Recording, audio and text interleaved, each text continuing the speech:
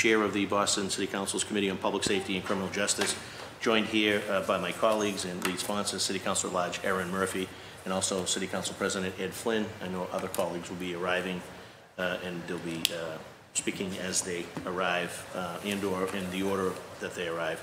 I want to let folks know that this hearing is being recorded. It's being live streamed on boston.gov/city-council-tv and broadcast on Xfinity Channel 8, RCN 82, FiOS Channel 964.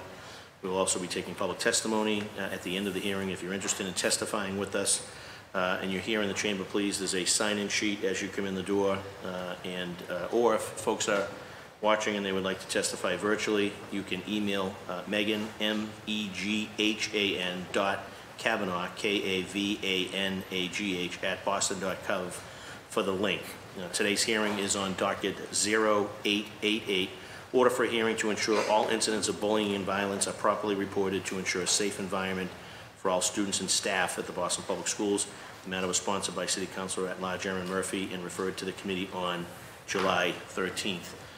With that, I'm going to allow my colleague and lead sponsor an opening statement, followed by Council President. We're going to get right into it. Awesome. And it's great to see you, Superintendent. And then we actually introduce our guest. Obviously, we have our Superintendent, Superintendent Mary Skipper, relatively new on the job, but looks good.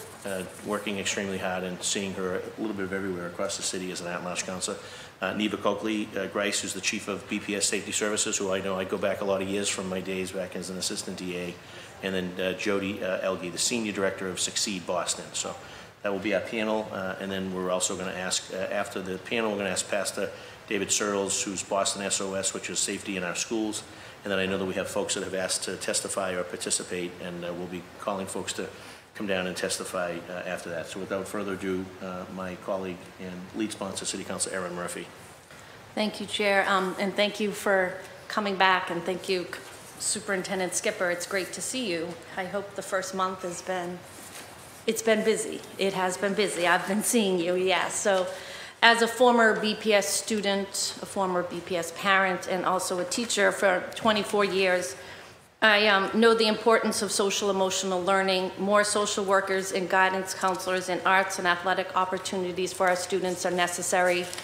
When I said my maiden speech back at the beginning of the school year, I was advocating for mental health supports across the city, but especially in our schools, and also filed to advocate for more funding for our athletics and arts. So I absolutely, as a teacher, mom, know that the social emotional wellness of our children and how we wrap them up in the supports they need to be ready to learn is so important. And I am hopeful, and great things are always happening in the BPS schools. I knew that as a teacher there, but we have to also address when things aren't going right.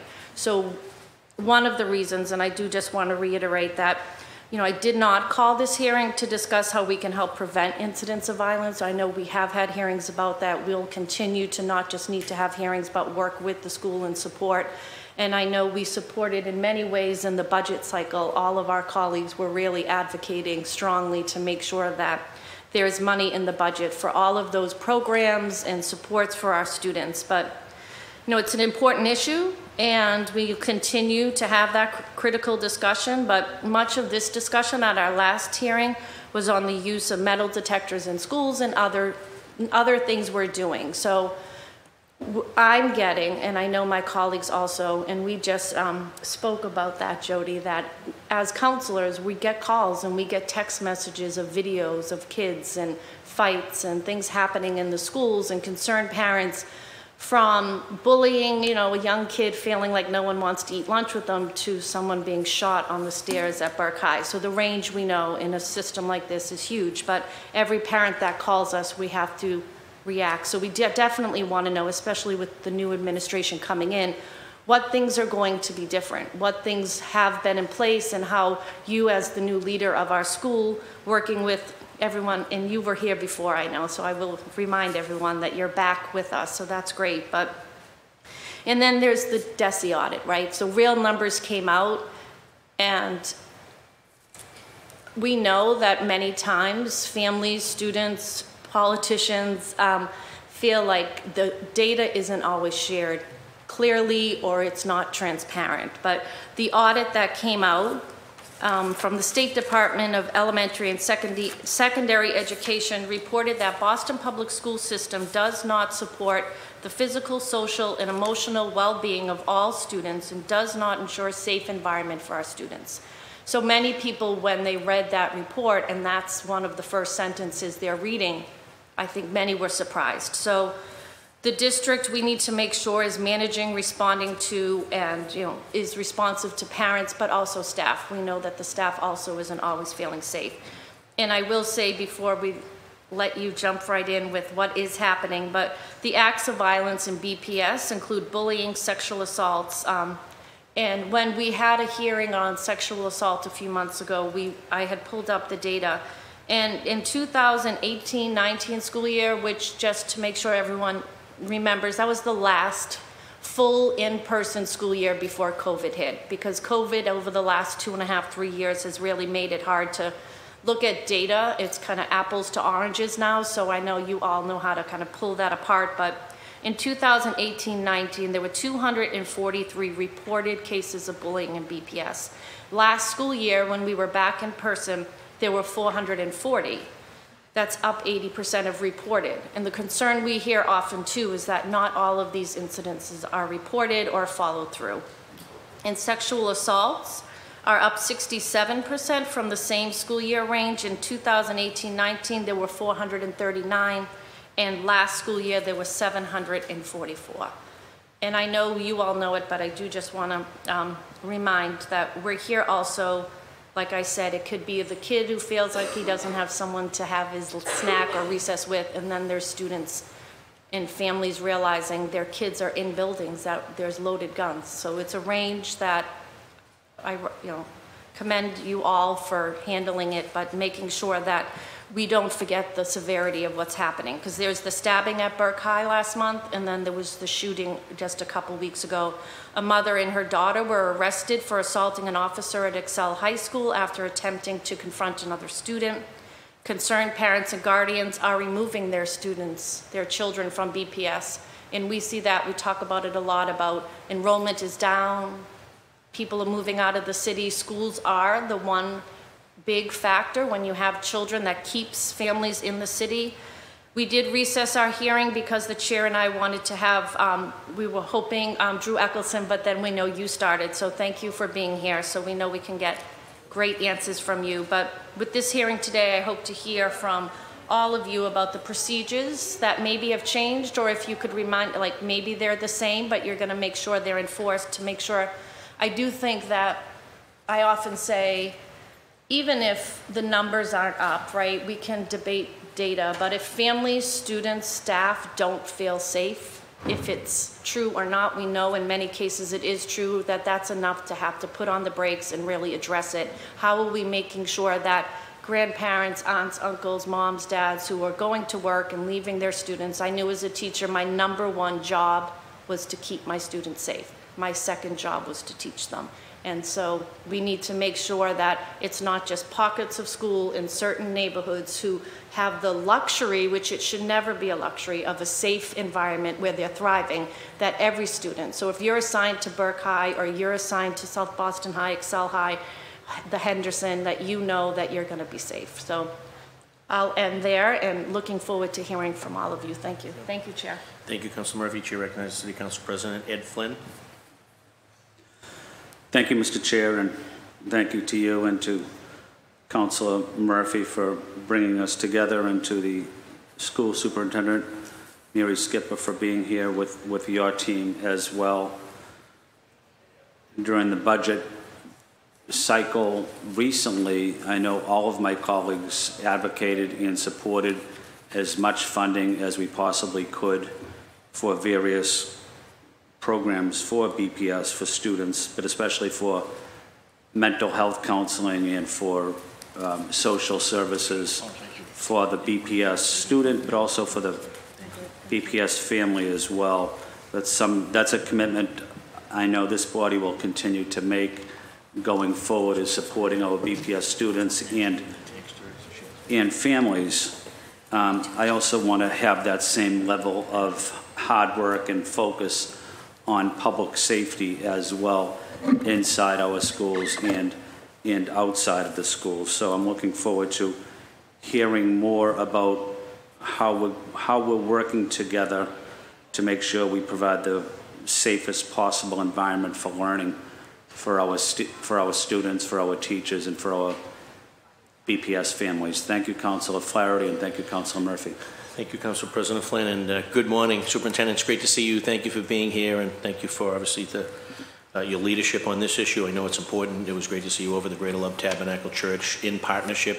Very refreshing, frankly, Yes, to see you along with our mayor and our police commissioner and so many community and civic leaders to address this issue, because like you've referenced, it's obviously the schools are sort of, you know, microcosms of our neighborhood and of our city. So I know that you're passionate about this issue.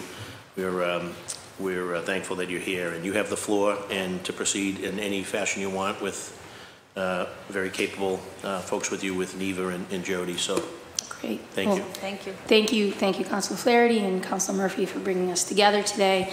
I'm joined here by my colleagues, Neva Coakley-Grice and Jody Elgie, as you introduced. I'd also like to point out a few people that are in the audience who are my team. Fran Johnson, our Deputy Chief of Safety Services, Jillian Kelton, who is our Chief of Student Support, Ana Tavares, our Deputy Superintendent of Family and Community Advancement, and Dacia Campbell, our Assistant Superintendent, Division of Schools and Operations. First, I just want to begin by thanking Mayor Wu, District Attorney Hayden, Commissioner Cox, and several of you who came together on Tuesday with members of Boston's faith-based community to address the recent violence in our city. I really appreciate the opportunity to talk about what's happening in our city, in our schools, and the devastating impact that it's having on our young people. Certainly for BPS, we've had several difficult events that have impacted BPS and our community directly over the past few weeks. We're deeply saddened by the recent loss of one of our students as a result of gun violence. While this tragedy happened over a weekend, the impact on the school community is just as devastating. The loss of a young person's life is the loss of all that's possible. In the first week of school, another one of our students was severely injured right in front of the Burke with gun violence. In each of these situations, the healing and support needed continues to be provided by our team and by the trauma response unit from the neighborhood and the city. And that goes on to today. And then there was the brutal attack in Franklin Park, and we just want to, on the school side, send our very best to Jean McGuire, that she continued to heal. As the first woman of color on the Boston School Committee, her work has changed the lives of thousands of Bostonians. She really has helped to break down barriers for people of color, and she's a pillar in our community and our educational community. All of these incidents took place within the first month that I've begun as superintendent. Violence in our neighborhoods, surrounding our schools, and in our schools is impacting every day the lives of our students. Just this week, and it's Thursday, we had 4 different situations in which schools were placed in safe mode because of a threat in the surrounding community. That has an impact on students trying to learn. We have to stop to imagine what this feels like for our students who are waking up every day, traveling to and from school, sitting in classrooms trying to focus on lessons. Every death and injury that we hear about may be somebody that those students knew, were related to, a peer, a friend. Every situation of violence they witness creates a chronic trauma response for them, causes them to be afraid, causes them to feel the need to protect themselves. It causes them to be disengaged and distracted from the job which they have to do, which is to be a student and to be a child. I often talk about this concept of the whole child. Our students are living beings. It's not just about academics. It's not just about social emotional learning or just about how they show up in the classroom. We have to ensure that our educators, like Councilor Murphy testified, that they understand that we need to look at our students through all lenses and be able to support them, make sure they're safe, both physically and emotionally, and provide them with the resources that they need to thrive. This is always our top priority as a district. It needs to be, and it's certainly my top priority as a superintendent coming in. Since returning to BPS just 4 weeks ago, I've been working with my team to get caught up to speed on how the district's changed since I left 7 years ago. My experience as a principal at Tech Boston Academy for a decade and as the network superintendent for all of the high schools makes me acutely aware of how important the physical and emotional safety of our students are and how excellent communication protocols and reporting to keep everyone safe is critical. That's why we're reviewing everything as a team, and we're listening. We're examining what's working for students and families and assessing what we need to do better. We had a recent visit from the Council of Great City Schools that was connected to the Department of Education's report and our systemic improvement report. The Council of Great City Schools represents the largest districts in the country, and they're doing a full report on safety in our schools, and they'll make recommendations, and they'll share best practices from other districts for us. I met with them, as did the team, and they did very thorough interviews throughout the district and at particular schools. We expect that report back in later November, and we're presenting it to school committee in December. And I'm happy to share those dates with the council as well. We also welcome the chance today to hear about some of the work, or for you to hear about some of the work that we're actively doing to answer questions on specifically our anti-bullying efforts, our continued work on improving school safety, on incident communications, and on information sharing. And we see that also as an opportunity to hear recommendations, concerns, questions that we need to do better diligence on and to answer. Before I ask my team, since this is the first time I've had the honor to address the council since returning, I just want to leave a few thoughts. Everywhere I go as superintendent, people ask me, how are you feeling about the first month of school? And why are you feeling that way? And my response is that I'm feeling incredibly optimistic about what can happen in this district and city. I have not seen an alignment since probably a decade ago, where we have a mayor who's truly committed to resourcing and supporting and making priority the Boston Public Schools, or a council that shares that agenda and keeps the kids in the center, or a school committee that's laser focused on student outcome. Everywhere I go, a village of businesses, nonprofits, CBOs, post-secondary saying, how can we help?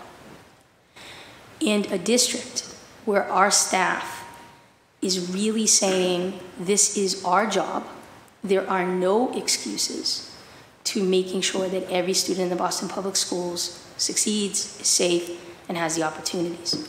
So for me, that speaks of hope. Are we there yet? No. But we will get there. And we'll get there by working together, which is why I appreciate the council's partnership in bringing this important topic together today. So thank you. Thank you. With that, I'd like to introduce Jody Elgie. She's going to begin. We have a very brief presentation to give you some of the content. Great. Welcome, Jody.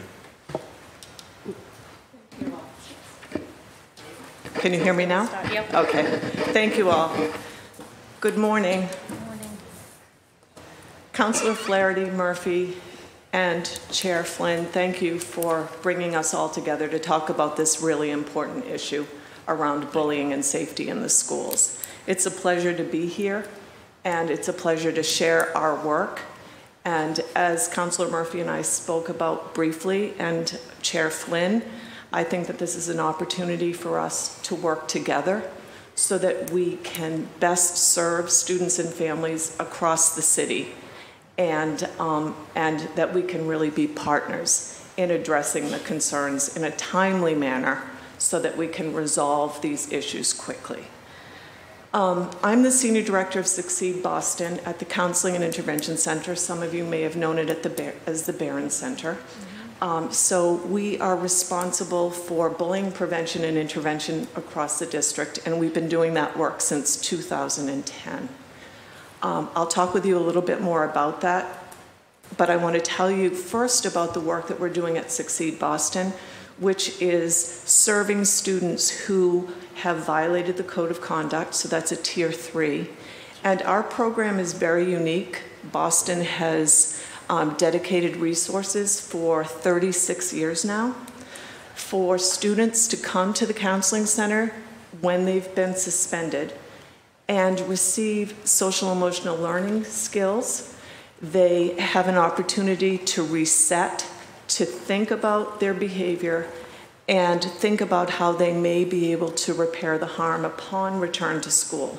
What's important to note is that everyone here knows that out-of-school suspensions do not support students. So out-of-school suspensions where students are at home or on the streets only lead to increased danger for them.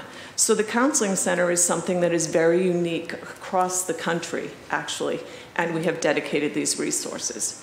So I just want to give a little shout out about that work. In addition to that, we are responsible for bullying prevention and intervention across the district. We have a multidisciplinary team. Sorry, I didn't forward the. We have a multidisciplinary team that includes staff at Succeed Boston, the Office of Equity when a complaint is bias-based, safety services if it involves some sort of a physical assault or physical danger. Welcome centers are partners with us. We receive reports from them on a regular basis. And also family school engagement. We do follow-up with the operational leaders and assistant superintendents, as well as social workers and district social workers. Our student support is pretty broad. We have a bullying prevention. We provide bullying prevention and intervention workshops at Succeed. We provide bias-based speech, cyberbullying programs, and in addition to the suspension program, we also offer a voluntary one-day workshop for students who are more at risk for perhaps increased behavior that may lead to a code of conduct violation. So that's more of a prevention work, although it is a tier 2. We have just launched a new student ambassador program. We were lucky enough to receive a substantial donation from a private I guess I would call him and his family angel investors, and we are able to bring back our student ambassador program. Awesome. We encourage students to report to a trusted adult, so nurse, counselor, teacher, administrator, family for sure, and also call or text the Safe Space and Bullying Hotline. So anonymous reporting, I was thinking about our last hearing and the conversation about, or the comment that people are sometimes afraid to report. I want to be clear that people can report on the hotline by text or if they call, and it can be anonymous. So if there's any concern about retaliation, we will honor that request, and I can guarantee that that confidentiality will be upheld. Councilor Murphy, you asked and referenced the bullying data, and you're absolutely right that the numbers are up substantially.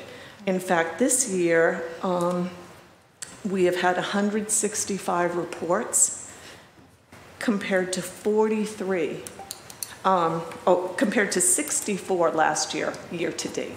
So reporting is up, and I want to emphasize that we see that as a positive.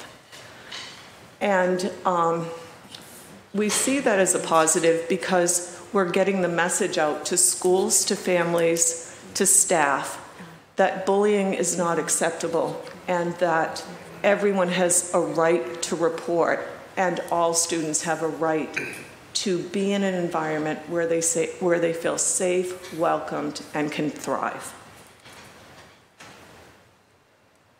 Let's see.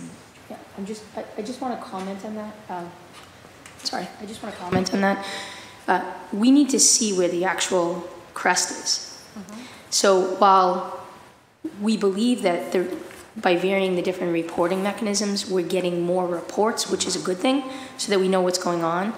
We obviously want to see where the crest is, and then we want to see that the interventions we're doing are actually lowering them. But we don't know where that crest is, to just be perfectly frank. So that's why we will see, as with any time you launch a reporting system, particularly an anonymous one, you will see that uptick.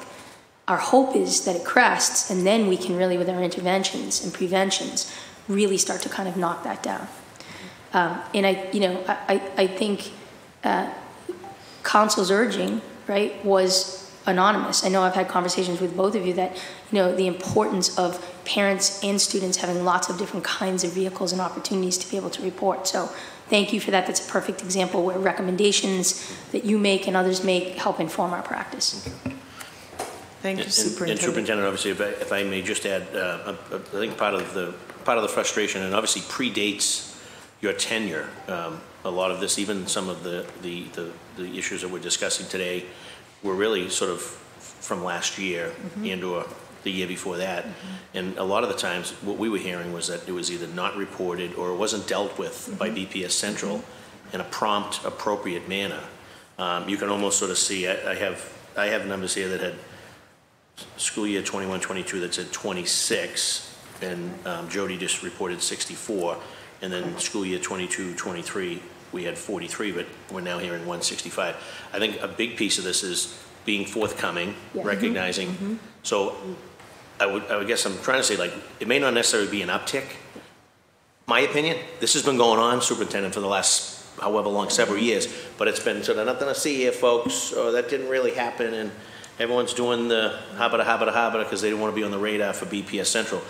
That obviously came to light, particularly during all of the DESE involvement. So what I'm excited to hear is we've got a superintendent and a team of folks that are now going to be forthcoming with students and families and elected representatives in the community, because as we said the other day at the Greater Love Tabernacle Church, we're all in this together, and there's been a period of time where we're all working in separate silos, and someone being able to harness all of that, you, the mayor, obviously the commissioner, that's a healthy thing for our city. It's a healthy thing for obviously our schools and for families. And so yeah, I just wanted to know, because it may, you're just sitting in this chair, you're just kind of getting started, and all of a sudden there's this big uptick.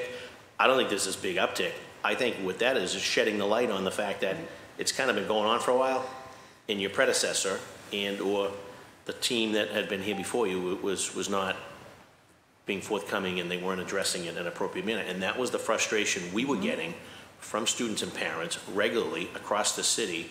I'm sure you'll hear from Reverend Sears when he comes down, as safety in our schools, and he's a parent in the system, and he was seeing things with his own eyes, plus he was connecting with parents across the city.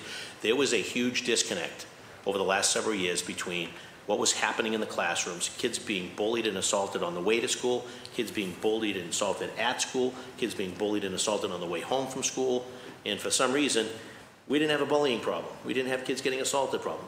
It just defied logic, because we were getting the calls from parents, and then we had instances where kids were actually hurt, and teachers and principals were making a decision as to whether or not it rose to the level of, should we call 911, should we get this person some medical attention, and more often than not it was the parents that then would have to take their child later on in the afternoon to the hospital, only to learn that they got a certain grade concussion, or it was treated earlier in the day with an ice pack, or worse, and then they have to go from the hospital to the police department to fill out a report. None of that should have been happening. At that school level, we should have been making an immediate determination that this was a serious incident, or this person was assaulted. We need to get the medical attention now, and then we obviously need to address with the other issues that Jody is sort of describing.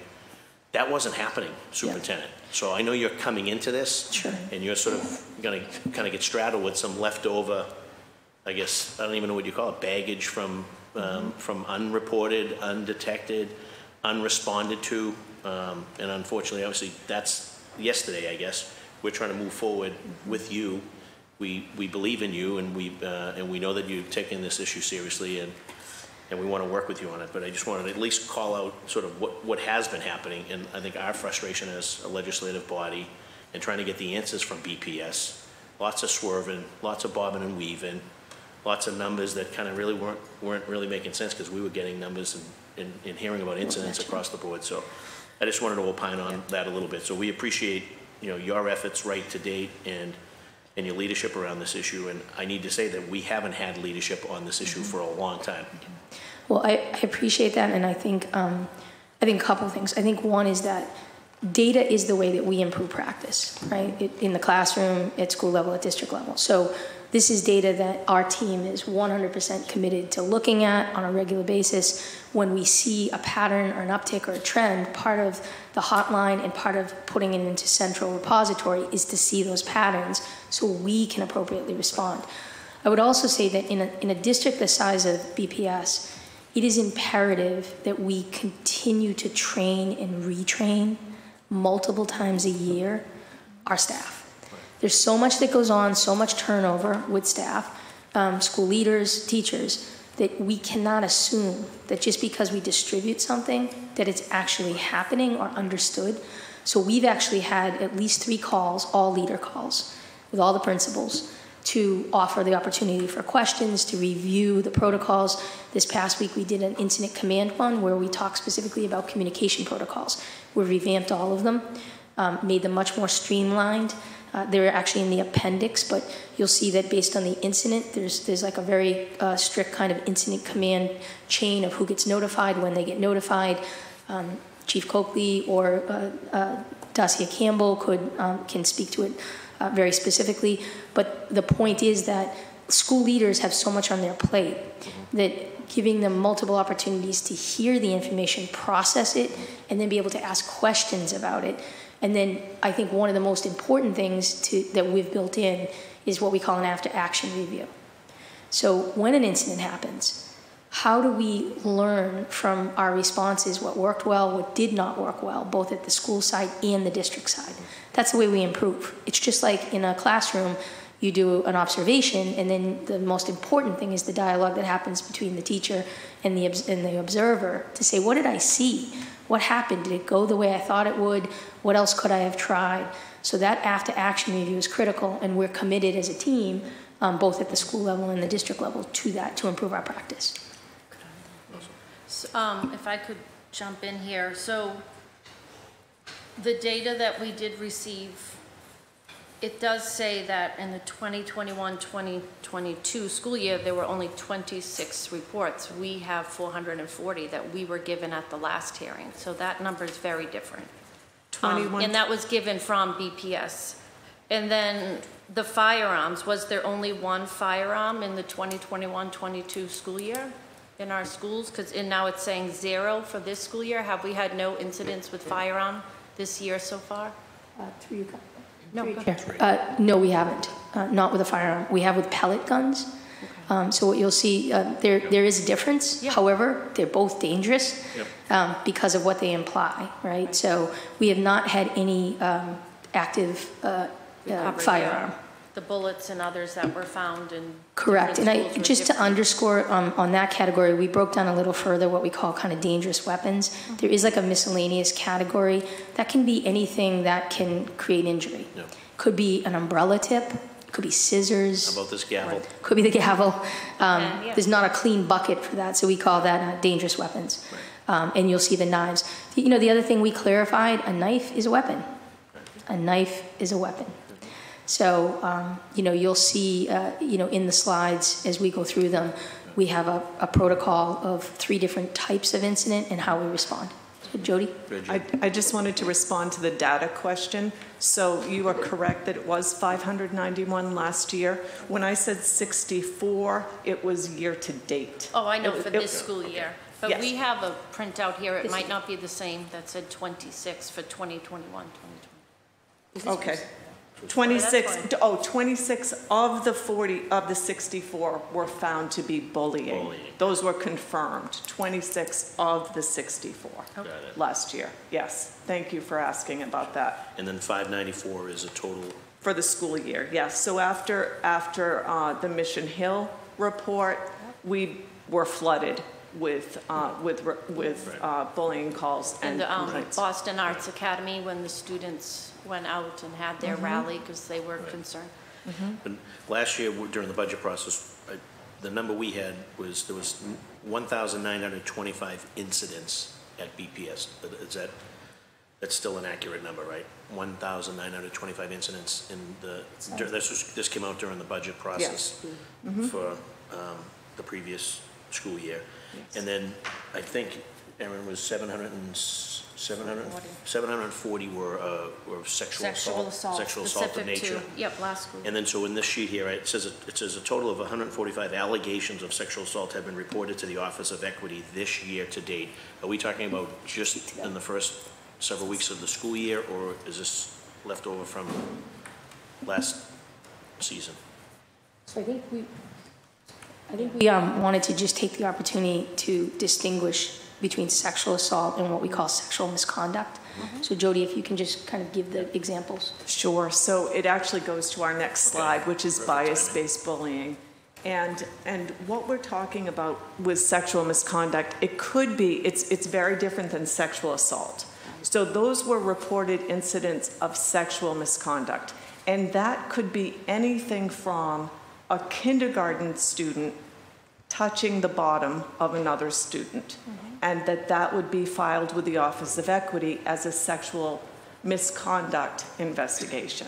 So it can range from that all the way to the most serious, Like which we Mission would Hill. refer to Yeah. as sexual assault. Students being raped at the Mission Hill Right. School repeatedly. Right. Yeah. And so it's really important to clarify those two different things, because a sexual assault range. does have a criminal, a criminal aspect to that, and sexual misconduct is what the Office of Equity investigates. And let me ask you, why does it go to the Office of Equity, and why wouldn't it go to Chief Neva Copley-Grice and then let a trained detective with experience in deciphering as to whether or not it should be a certain level?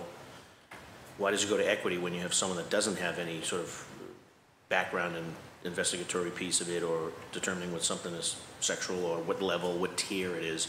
My advice would be it should go to Chief Neva Copley-Grice first, and then she makes a determination, or her team makes a determination based on their years of experience dealing with sexual assault and child abuse and all those things, and then comes back and says this should go the equity route versus this should go this is a more serious type of thing. So I just want to know why does it all get shuffled off to Equity to make a decision? I think in therein lies a little bit of the danger of what we're seeing with principals making a decision whether they should call 911 or whether they should bring in medical assistance for a student, as opposed to saying, just give him an ice pack and go down to the nurse's office. Geez, it's only a little blood. He'll be fine, right? I don't think that we should be in that gray area. If we're determining as to whether or not something is of sexual assault in nature, and we're going to make a determination, frankly, I think we should be going to folks that have training and experience, and should go to the chief. For clarification around that, any reported allegation of sexual violence goes directly to the Office of Safety. Sexual misconduct, the Office of Equity is very well trained in the investigation of sexual misconduct. But anything, again, just to your point, Councilor Flaherty, if it involves sexual violence, it goes immediately there. Might be good to give further examples of like what Does that falls include under. unwarranted touching? So, Right. 16, 17-year-old kids, and something happens, and that would go to the chief, right? Right, exactly, exactly. Any kind of sexual assault Give will go to some Boston examples Police. of what misconduct. And then it goes to Boston. Names. Okay, so sexual misconduct would include calling someone a B, for instance. Sexual misconduct in the past might be referred to as sexual harassment, right? So it may be a student is looking someone up and down. Sexual misconduct with young children, we see a lot of it, and a lot of it is developmentally appropriate. We want to teach those students, provide them with resources so they understand boundaries and that they're able to not escalate their behavior as they get older. So that's the vast majority of the reports of sexual misconduct. And does a significant amount of them take place over text or Instagram, like that, the cyber piece of it? The social media is Right. fairly out of control. The amount of time that we spend unpacking social media coming into the schools from all hours, and it's probably the number one thing parents can do is really control the phone, take a look at the phone, what's happening, who are your children talking to. We've gotten many, and I know my colleagues have also in my office, of parents calling because they saw something on TikTok, and many times it became true. And they were afraid to attend, or there was TikTok challenges. Right. Or they were showing the fighting in the bathroom That's that right. wasn't being reported, and trying to figure out what school it was from. Yeah, last year, in general, just in districts, social media, particularly with TikTok, there were these alleged challenges to, do harm in bathrooms, destruction, et cetera. I know my counterparts I spoke with regularly about this, and the amount of damage that was done in buildings was incredible. But, you know, that's like a perfect example where we appreciate when a parent will alert us if they see something on social media or somebody does, because, you know, while we monitor social media, it can't be 24/7. Right. So often knowing something before school starts, before the kids are coming in, helps us. Or if an inappropriate video gets posted, we can get it down pretty quickly by reporting it. And then when you have, Jody, you mentioned obviously the sort of the out-of-school suspension situation. We have a lot of situations where you might have someone that's sort of, it's chronic, I guess, so someone continues to bully, and then all efforts have sort of been exhausted through, you know, multiple efforts, and whether it's restorative justice, et cetera. We get a lot of situations, at least in the last couple of years, where the child, the victim of the bullying, in order to have it all stop, the family had to pull that child out of school. And I'm like, in what equation does that make any sense? If there's someone that continues to, you know, for lack of a better word, sort of menace, you know, the school environment and/or another student or multiple students and/or maybe even there's multiple family members or parents are involved in this thing, at what point do we say, you know what, this is the problem and we need to remove the problem, other than turning the entire school upside down?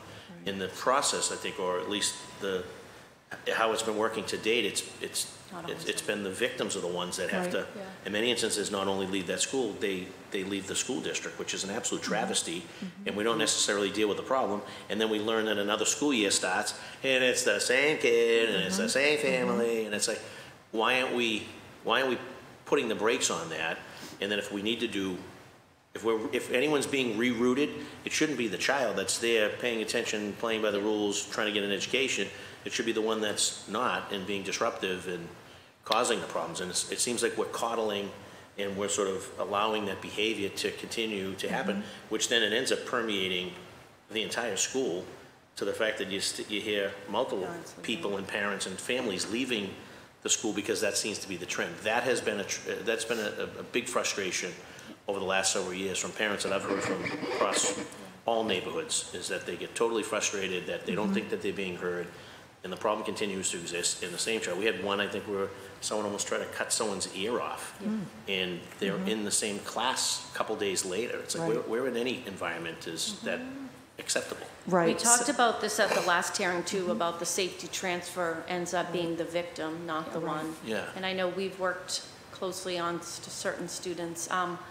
And if the bullying or the violence can't stop in the classroom or school, oftentimes it's the only option is to move the student, which in many times is more disruptive for that student. And there's not always that guarantee, because even if the anonymous hotline, many kids know, if all of a sudden one kid's not sitting in a classroom, and then a week later, certain kids are being called out. I mean, kids are smart. Yeah, so. And the mentality, obviously, of the bullier is to continue to put pressure on the victim, because they know that it's going to be the victim that's arguably going to be the one that gets punished. So they kind of, it's almost like there's a little bit of a game going on there, where the bullier knows that nothing's going to happen to him or her. They're going to continue to, you know, pick on and bully that other student, and they know that the end result is going to be the student that's getting picked on is going to be the one that has to. I want to clarify that. So certainly every student has an option to move out of the school. And so we present that to not only to the student that's the target, we use the word target, and to the student that's the aggressor. If either of them wants to go, they have that. But they can't go to any school. Correct. If it's a many safety times transfer. at that point, That's there are right. seats in performing schools. That's right. So we hear that concern. Well, they'll told me I could go, but there's only a seat. That's right. At the Dever, which is underperforming, and there's the high. I'm just using that as an Yes. example, but absolutely. So it's not always an option. Right. And that's why we see families leaving. There's not that exception. Like, okay, well, let them just get a seat at that school. That's the choice of the parent. I know we've tried to advocate for several students. One was a victim of the laptop bullying last year, still having headaches and not offering a seat at a school that they would have done great at, because it just wasn't a seat for them. But we can always make a seat. I know as a teacher, we can always pull up a chair in a classroom The union, we just yesterday or Tuesday approved their new contract, and it's a former BTU teacher, I'm happy, but we can always add a chair. We can always make adjustments for those cases. And on that note, with respect to school assignment, could we have a policy, or could we give some consideration to, in an event where a child is bullied and it's determined that that's the case, to give them a preference of another school? That's something that we Of can look their into. choice? We can talk about that Because through no for fault sure. of their own, they've been forced out of their existing current learning environment, and then the choices are, if they're going to go into the school assignment pool, clearly they're not going to be able to get a school of their choice. It's almost Right. like double punishment. Right. Like I want to get back to your point, enough. your point about the aggressor not being penalized or not receiving any sort of consequence, and that is not the case. So I want to make sure that you are aware of progressive measures in terms of our code of conduct. And Dacia Campbell may speak about that. Dacia and I are the co-chairs of the BPS Code of Conduct team. So a student who is a habitual, I think that was your word, a habitual offender, over time, so we would start out with a prevention. I mean, we would start out with a tier 2. So they would come, they would receive services. In addition to that, then they could be out of school suspended. If things continue over time, we're going to provide wraparound services for that student, for the student that's the aggressor, because it's important that we're addressing the behavior of the aggressive student, because over time, those behaviors escalate and more problems occur. So we want to try to provide services, as much support as we can for the aggressor in addition to the target. And then finally, if necessary, they would continue to progress through to additional consequences, and Dacia can speak a little bit about that. Good morning, Dacia Campbell. Morning, Dacia. How I are work in you? the Division of Schools. As Jody explained, I'm also the co-chair of the Code of Conduct Committee. And as she stated, it is twofold. When we're dealing with situations of bullying, we're also looking at what's going on with of course, the victim and then the aggressor. And, what we work with schools is we should be always always making sure that the Code of Conduct is applied. And the Code of Conduct is also builds in this tier of MTSS tiered support for we support our students. I just want to give some context in terms of suspensions. We do not suspend kindergartners through second grade, right? And for grades 3 through 5, there are a few reasons why you can suspend, and one of them is excessive bullying. And so I understand the frustration about the safety transfer policy, feeling like we're asking students who are victims to leave their school environment. But on the other hand, we are also dealing with the other student or supporting other students through the Code of Conduct. And we will use, at the same time, sometimes we will support, but we will also discipline at the same time. It can be twofold.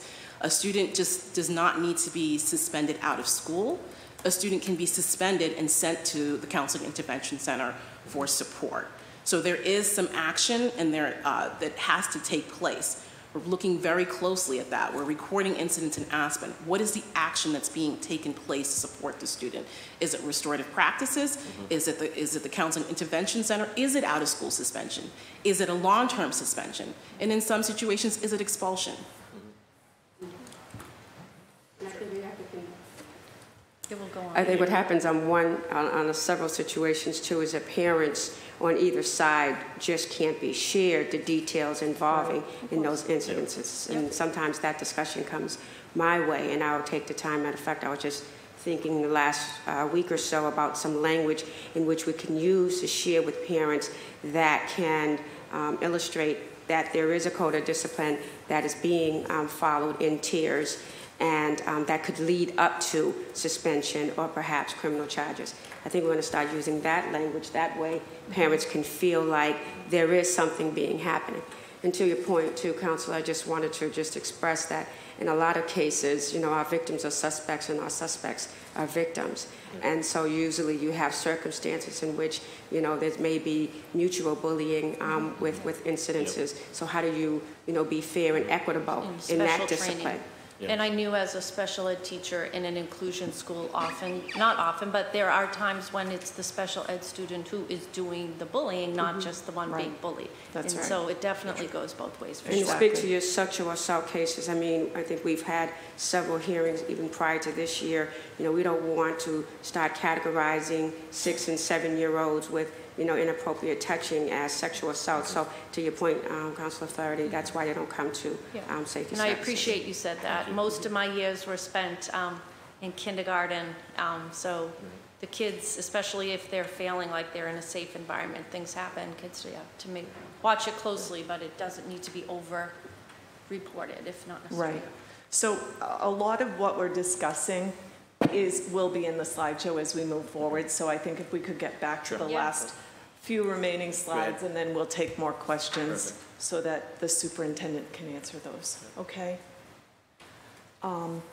So we talked about bias-based bullying. So reports of bullying, when they come through the hotline or through Succeed Boston, if one of the questions is whether or not it is bias-based, if so, those reports are also forwarded to the Office of Equity, and we work in partnership with them, so there are 2 parallel investigations to determine next steps. Okay. So oops, sorry about that. This is the Safe Space and Bullying Hotline. This is the information about it. We're sharing it across multiple platforms, social media, so that students, families, and we've had clinicians call to just get some information as well. So you can report all of those in all of those different ways, and you can report that anonymously. I really want to emphasize that. The other thing is that we're offering multiple ways that people can call. So they call 311. I understand they're calling you. And that we now have another reporting system in place, a helpline, and we are all working collaboratively together so that there is, to close any loops around reporting. Okay. Was that a recommendation from DESE? Because I know that was a new role, someone was hired Yes. last school year. It was, yep. Okay. Yes, in fact, one of the things we're looking is how to streamline the hotlines. So rather than eventually having parents have to call all transportation, you know, how can we make this the simplest for parents, simplest for students? The other thing, Jody, I think it just would be important to share with the counselors is within the state, you know, there's been a lot of reworking around the anti-bullying laws. And so what of our practice is modeling that? Okay, thank you. Thanks for that. So the BPS practice actually is exemplary. It's been categorized as exemplary by the Council of Great City Schools. And we are in compliance with DESE in terms of their recommendations for a bullying prevention and intervention policy. So we have a multi-tiered approach, so students can report, as I said, in multiple ways.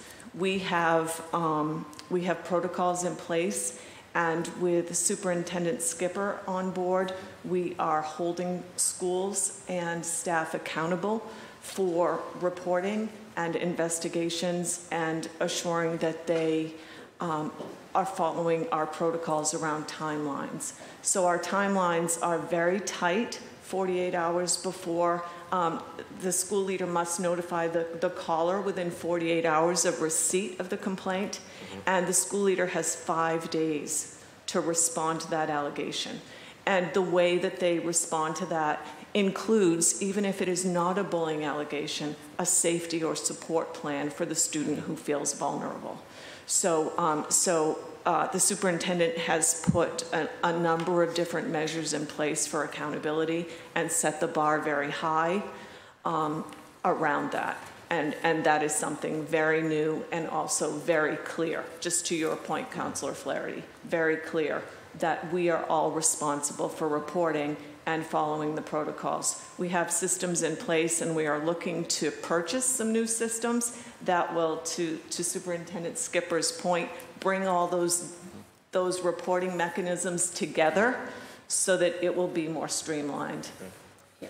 Okay. And then Superintendent, you had, and also Chief Coakley Rice, there were a couple things that jumped out at the meeting the other day was the truancy piece. Yes, Those numbers were staggering. Staggering. And if you'd be kind enough maybe to share with my colleague as well as those here. Sure. And then in the police reform, Chief, I think you've lost some personnel, maybe due to retirement, and then we're sort of trying to figure out on the school police / school safety side, sort of how to fill some of those gaps. So I understand that you've got some challenges there, and maybe, let us know how we can help as we're looking towards the, forward thinking towards the next budget cycle.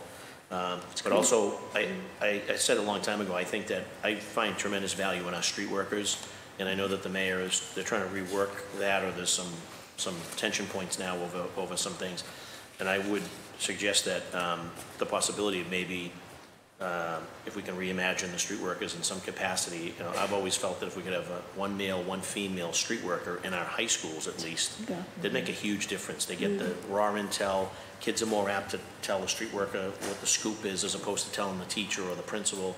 100%. And so as we're sort of moving forward and as they're trying to figure out what to do with the street worker program, and you're trying to figure out how to uptick your numbers around sort of the school safety personnel, as well as retirements, like let us know if there's something we can do at our level through either a funding mechanism or just kind of connecting the dots here. But you see, I think there's 25 or 30 street workers that are now arguably potentially in limbo as to what's going to happen to them, and I know they add great value. They could be maybe a good fit here. Maybe that's up for the superintendent and you all to decide. But I'm just thinking out loud here on that issue, and also those truancy numbers in terms of kids just not going to school. And right. So I really appreciate the opportunity to talk about this, Counselor. So we have seen, because of the pandemic, just staggering amounts of chronic absenteeism and truancy. And I can't state it enough. Our students are safest in our schools. Our students are safest in our schools. And this is really a community opportunity that when you see young people during the school day who are out there, ask them why they're not in school, because they should be. We saw this kind of a two-prong issue that's going on. So one is dropout, and during the pandemic, so last year and this year, so it reports dropout figures report the year back. We have about 640, 50 dropouts from last year. Large concentration, students 17 to 22, 18 to 22. Year before, it was much less, but again, that's because I don't think it was necessarily we had a lot less dropouts. It's that we were giving more leeway on coming to school because of COVID and the pandemic and the requirements. But combined, we're talking, 900 students. That's impactful in our city. The last time those numbers existed was when I first took on the high school sup position, and I think we had about 800 dropouts. The 18 to 22 concerned me, and I talk about it everywhere because they dropped out. They don't have the skills to succeed in the job. They don't have the skills to finish their degree yet, and they don't have a plan. And so this makes this all the more impactful for this group of young people. So we are actively working right now to re-establish programming that BPS had in place for decades that worked well for students who are off track, to be able to help them get back on track and get the skills, academic and job, to succeed. And so we're in the process of doing that under Chief Kelton, and I'm going to actually ask Chief Kelton to come down to just talk a little bit about this. But linked to that is still this ongoing issue of chronic absenteeism. I think you heard the commissioner speak about it in the news as a statewide issue. Certainly our colleagues at the Council of Great City Schools spoke about it. We had upwards of 40% chronic absenteeism. So when you actually think about that, of 180 school days, that's like a month and a half of a student not being in school. How can a student possibly make progress? How can they possibly feel attached?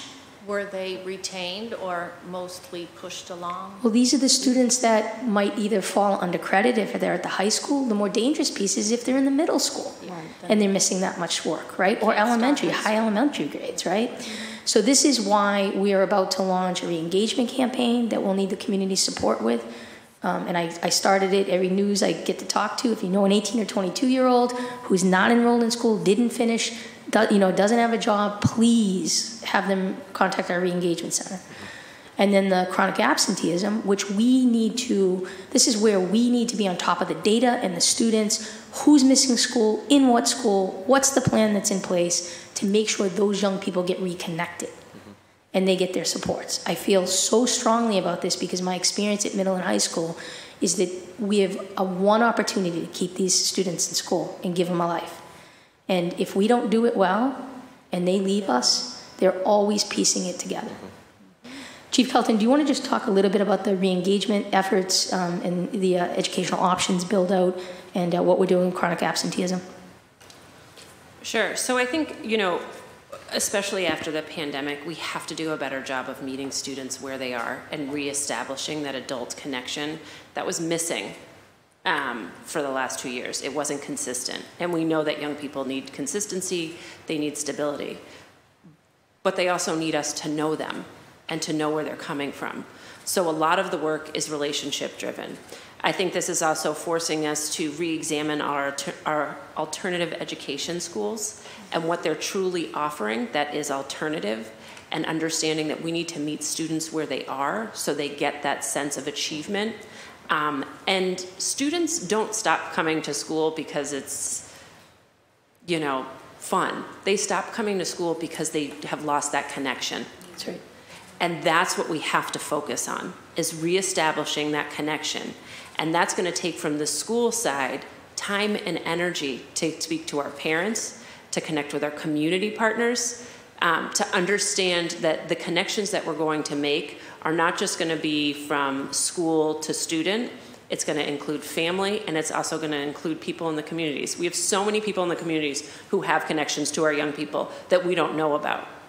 So we have to do a better job of creating the space to really have those conversations around young people with our community partners, so we can create wraparound holistic plans that don't just end when the student leaves our building, right? We understand that those connections have to continue into the community. And I think we have to do a better job of implementing those community connections within our alternative education schools. And I would say all schools also.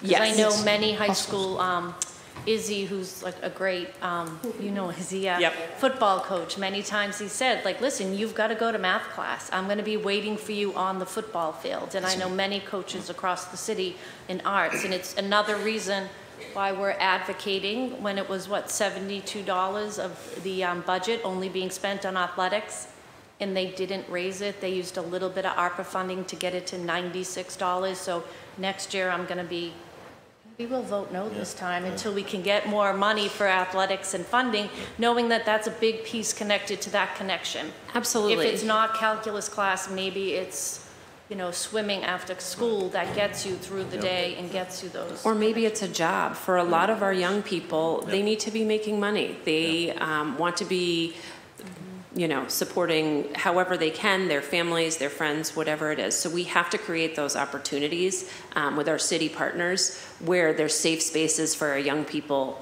to be and where they're wanted. So that's a community conversation, and the school is very much a part of the community. Right.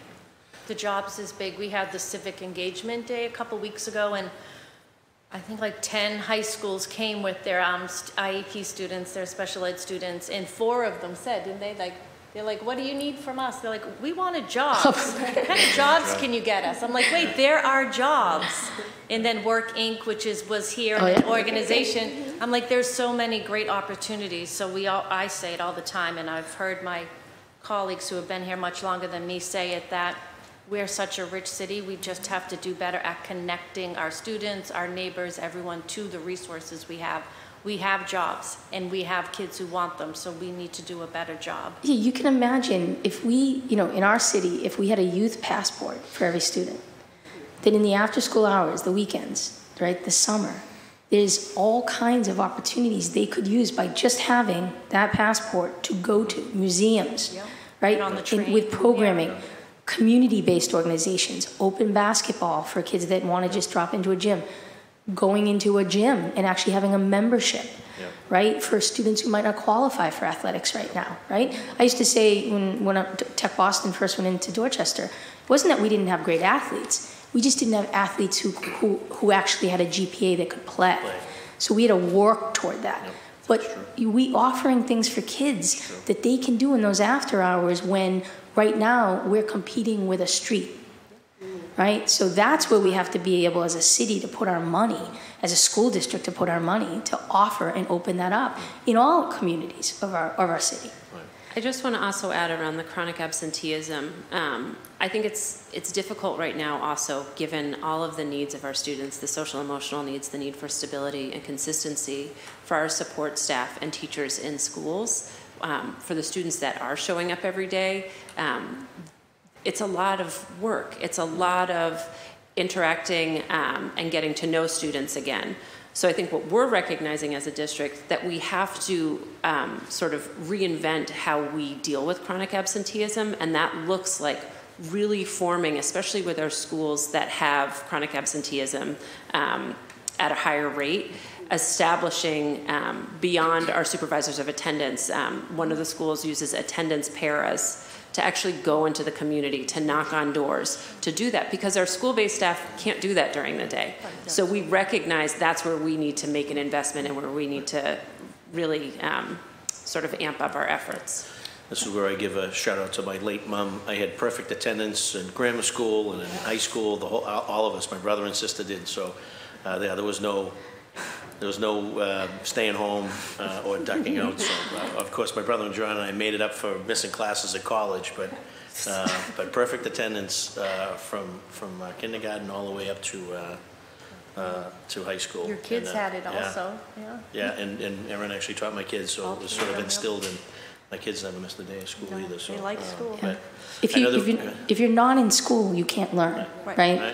But I mean, to your point, Councilor Flaherty, like us thinking out of the box about the kinds of roles that, given the changes from the pandemic, we can embrace. And I think, the street workers, I know as a principal, I relied heavily on the street workers that worked up in Tech Boston. Right. They had relationships with our kids that sometimes staff couldn't have, right? And so I think finding ways between us and the city to be able to support programming like that, and to Chief Kelton's point, think out of the box about what do we need? We need people that are in the community knocking on doors, who are having conversations with students, with families. Right. That student left because they don't feel attached. We need to be able to give them the opportunity and show them something that's going to help them take a step. Right. So one just kind of really quick example, our re-engagement center that works with the Private Industry Council, amazing work. We had moved to a single point of entry. It's based down out of Madison Park.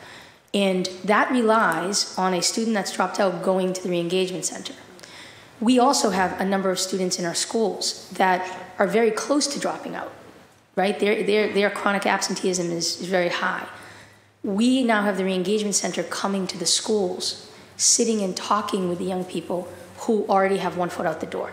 Wow. What's not working for you? What can work for you? So bringing the solutions to the kids is what we need to do, not putting another layer of responsibility on them to have to figure it out. That's great. And Superintendent, I know we have you for just a little longer, and I wanted to get to a little public 100%. Testimony, and I know Chief can make a comment. So if you could maybe make your way down to the podium so you can be heard. I know that we've got some folks. I see Bobby Jenkins is signed up to testify. We've got some folks on Zoom. So I just want to try to get in a little bit of the public testimony while we have you. That's great. And Councilor Finn has a quick comment. Council President. Thank you, Mr. Chair, and apologize that I missed some of the meeting. And thank you again, Superintendent. We had a great visit recently to the Perry School in South Boston, so thank you for visiting with the students and with the teachers. Superintendent, this might be off topic a little bit, but it's important to me, is the incredible role of the JROTC program in the schools. I have the opportunity to see the students at many different events across the city, including various parades, but I'm also familiar with the Excel program and their JROTC program. There's probably not a more diverse group of students participating in a class or a setting such as this. But I always often hear that the BPS front office or the principals always want to cut the program out. And I was always discouraged by that, or that there was always discouragement from asking students to participate in the program or to stay in the program.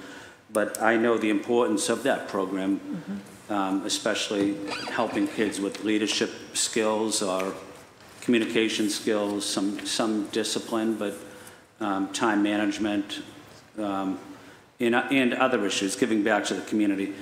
But do you have any idea of why there's this perception that BPS wants to cut the program, and you know, it's discouraging to hear that? And is there a message that can be put out by BPS that the ROTC program is an important program? Yeah, so thank you, I appreciate that, President.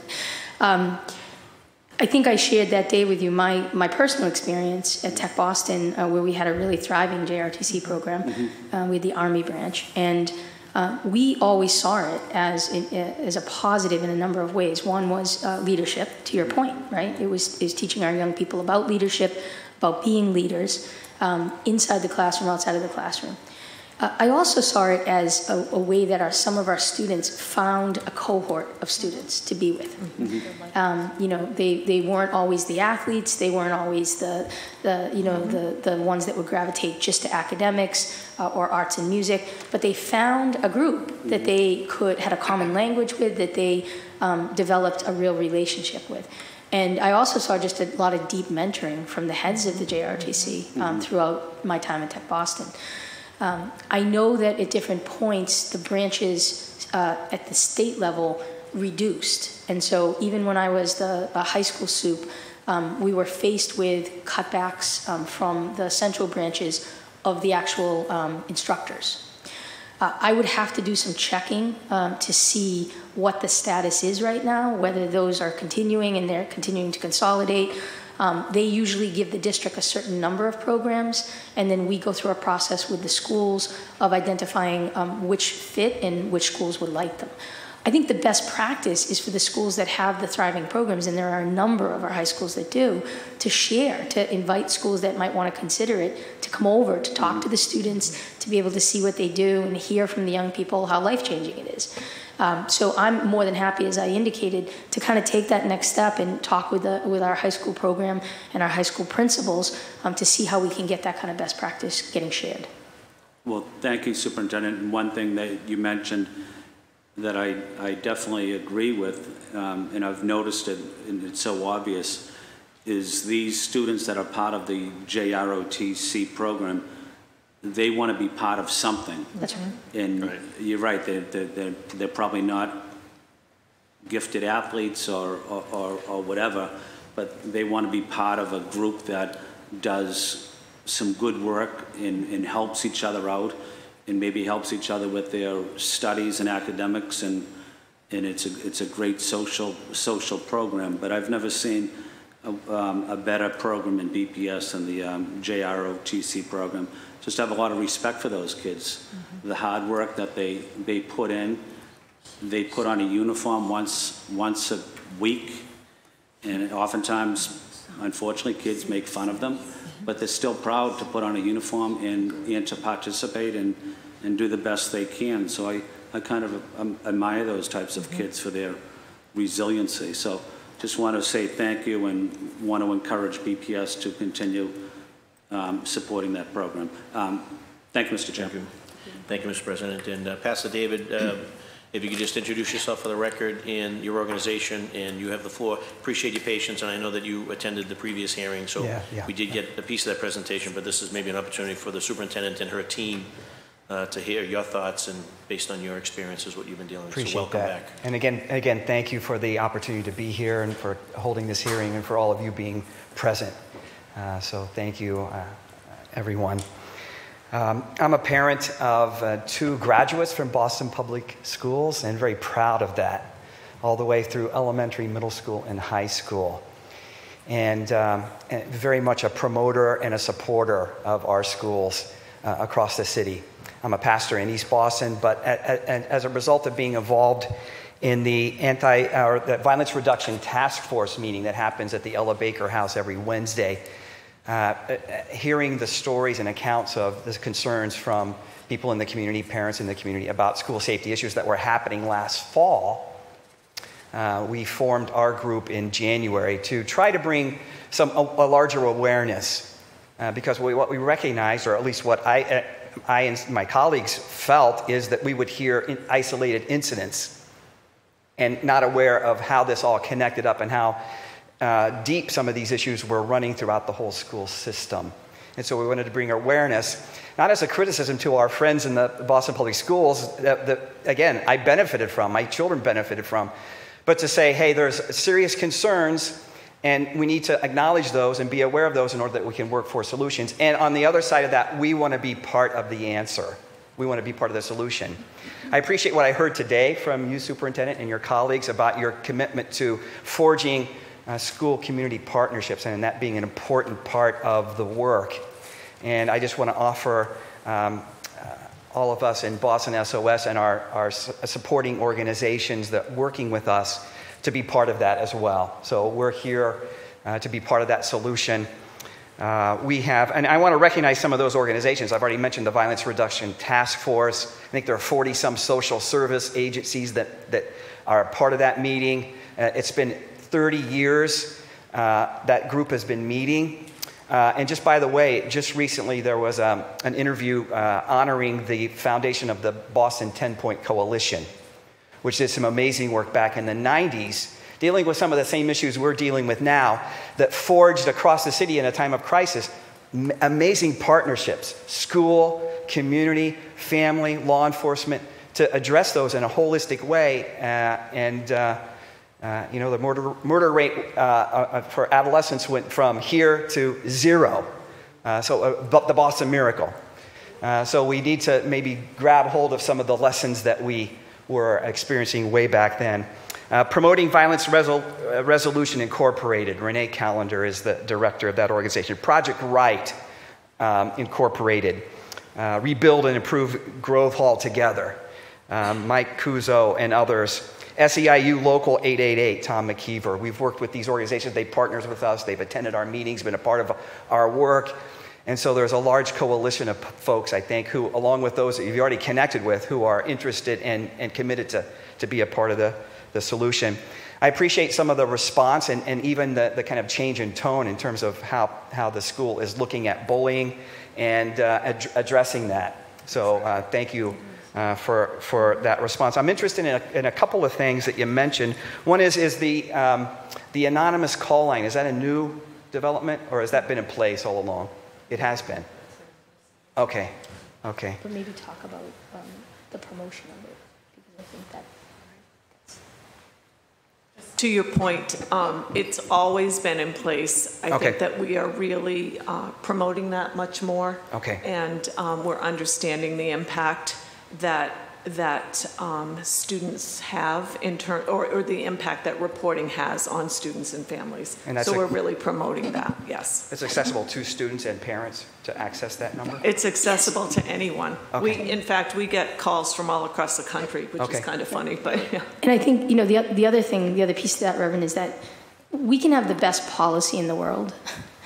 You can have the best hotline, but if people are not trained to use it, if they're not aware of it, and it's not being expected and required to use it, then it's just a good policy, right? And that's not what we're after. We're after policies that are going to change and make a difference to student safety, emotionally and physically. That's the difference.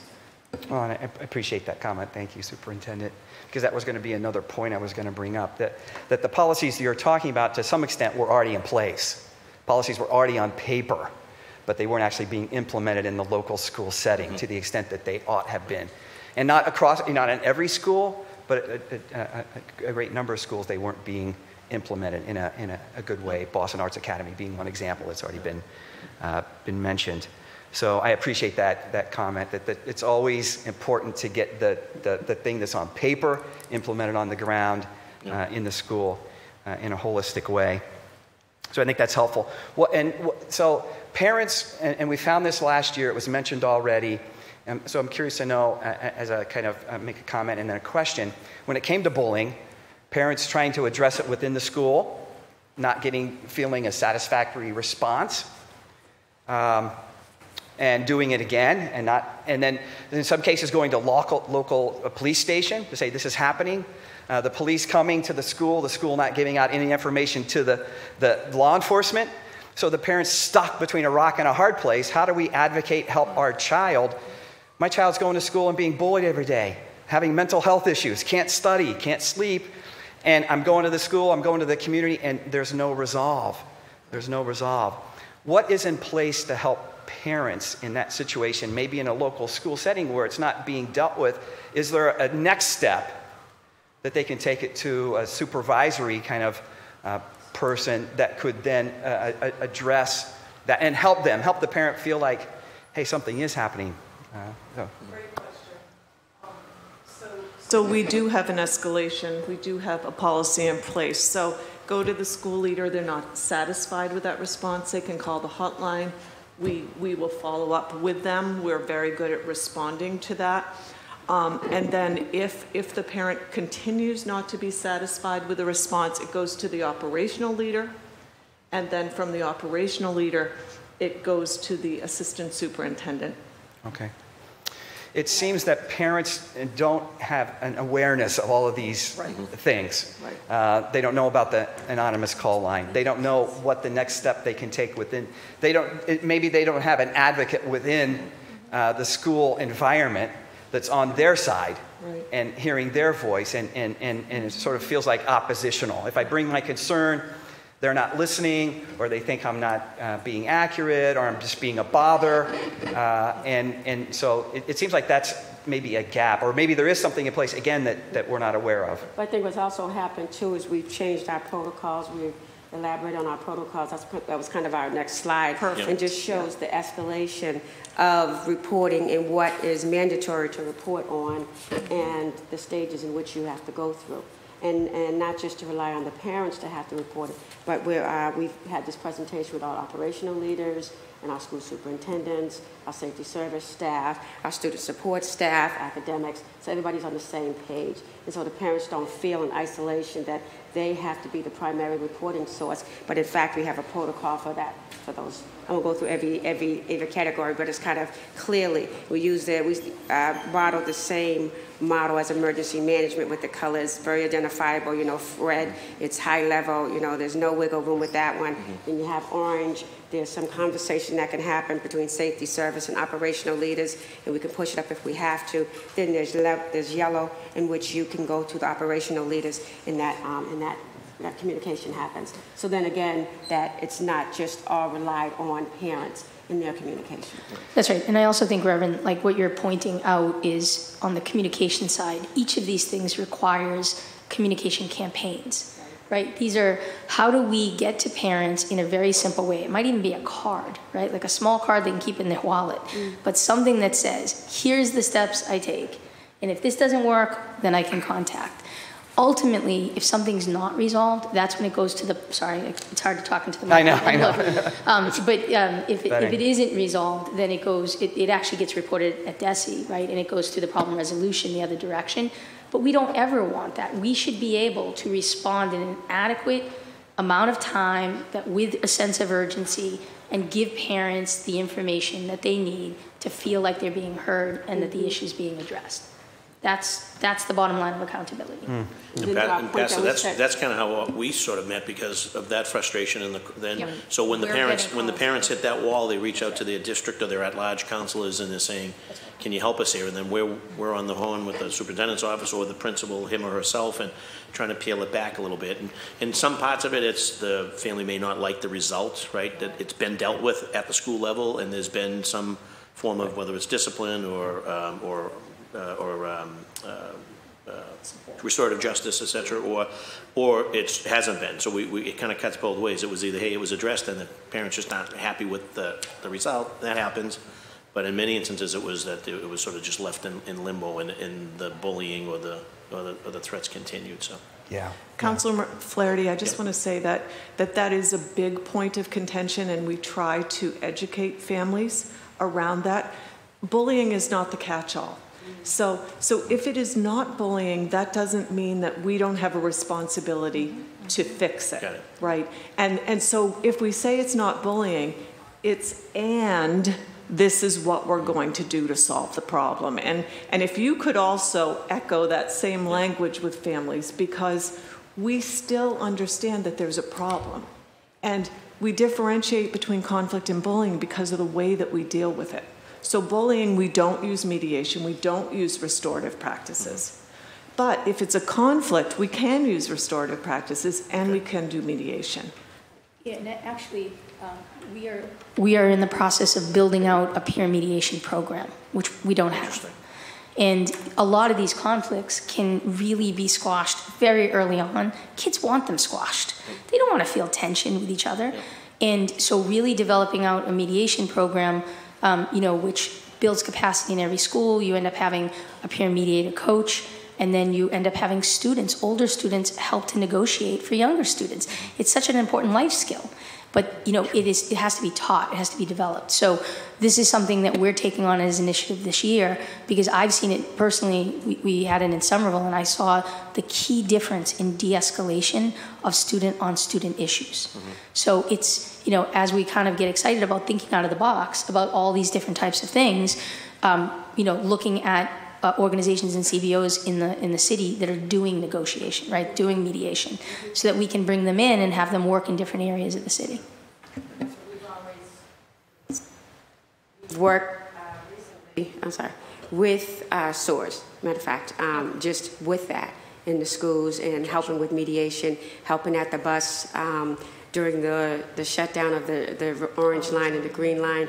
If you notice, we didn't have any major incidences at the T's, and that was because of our partnership and collaboration, being there, being identifiable, working with our community partners, and that's what we'd like to do even more with safety service. And so you talked about our numbers and the challenge.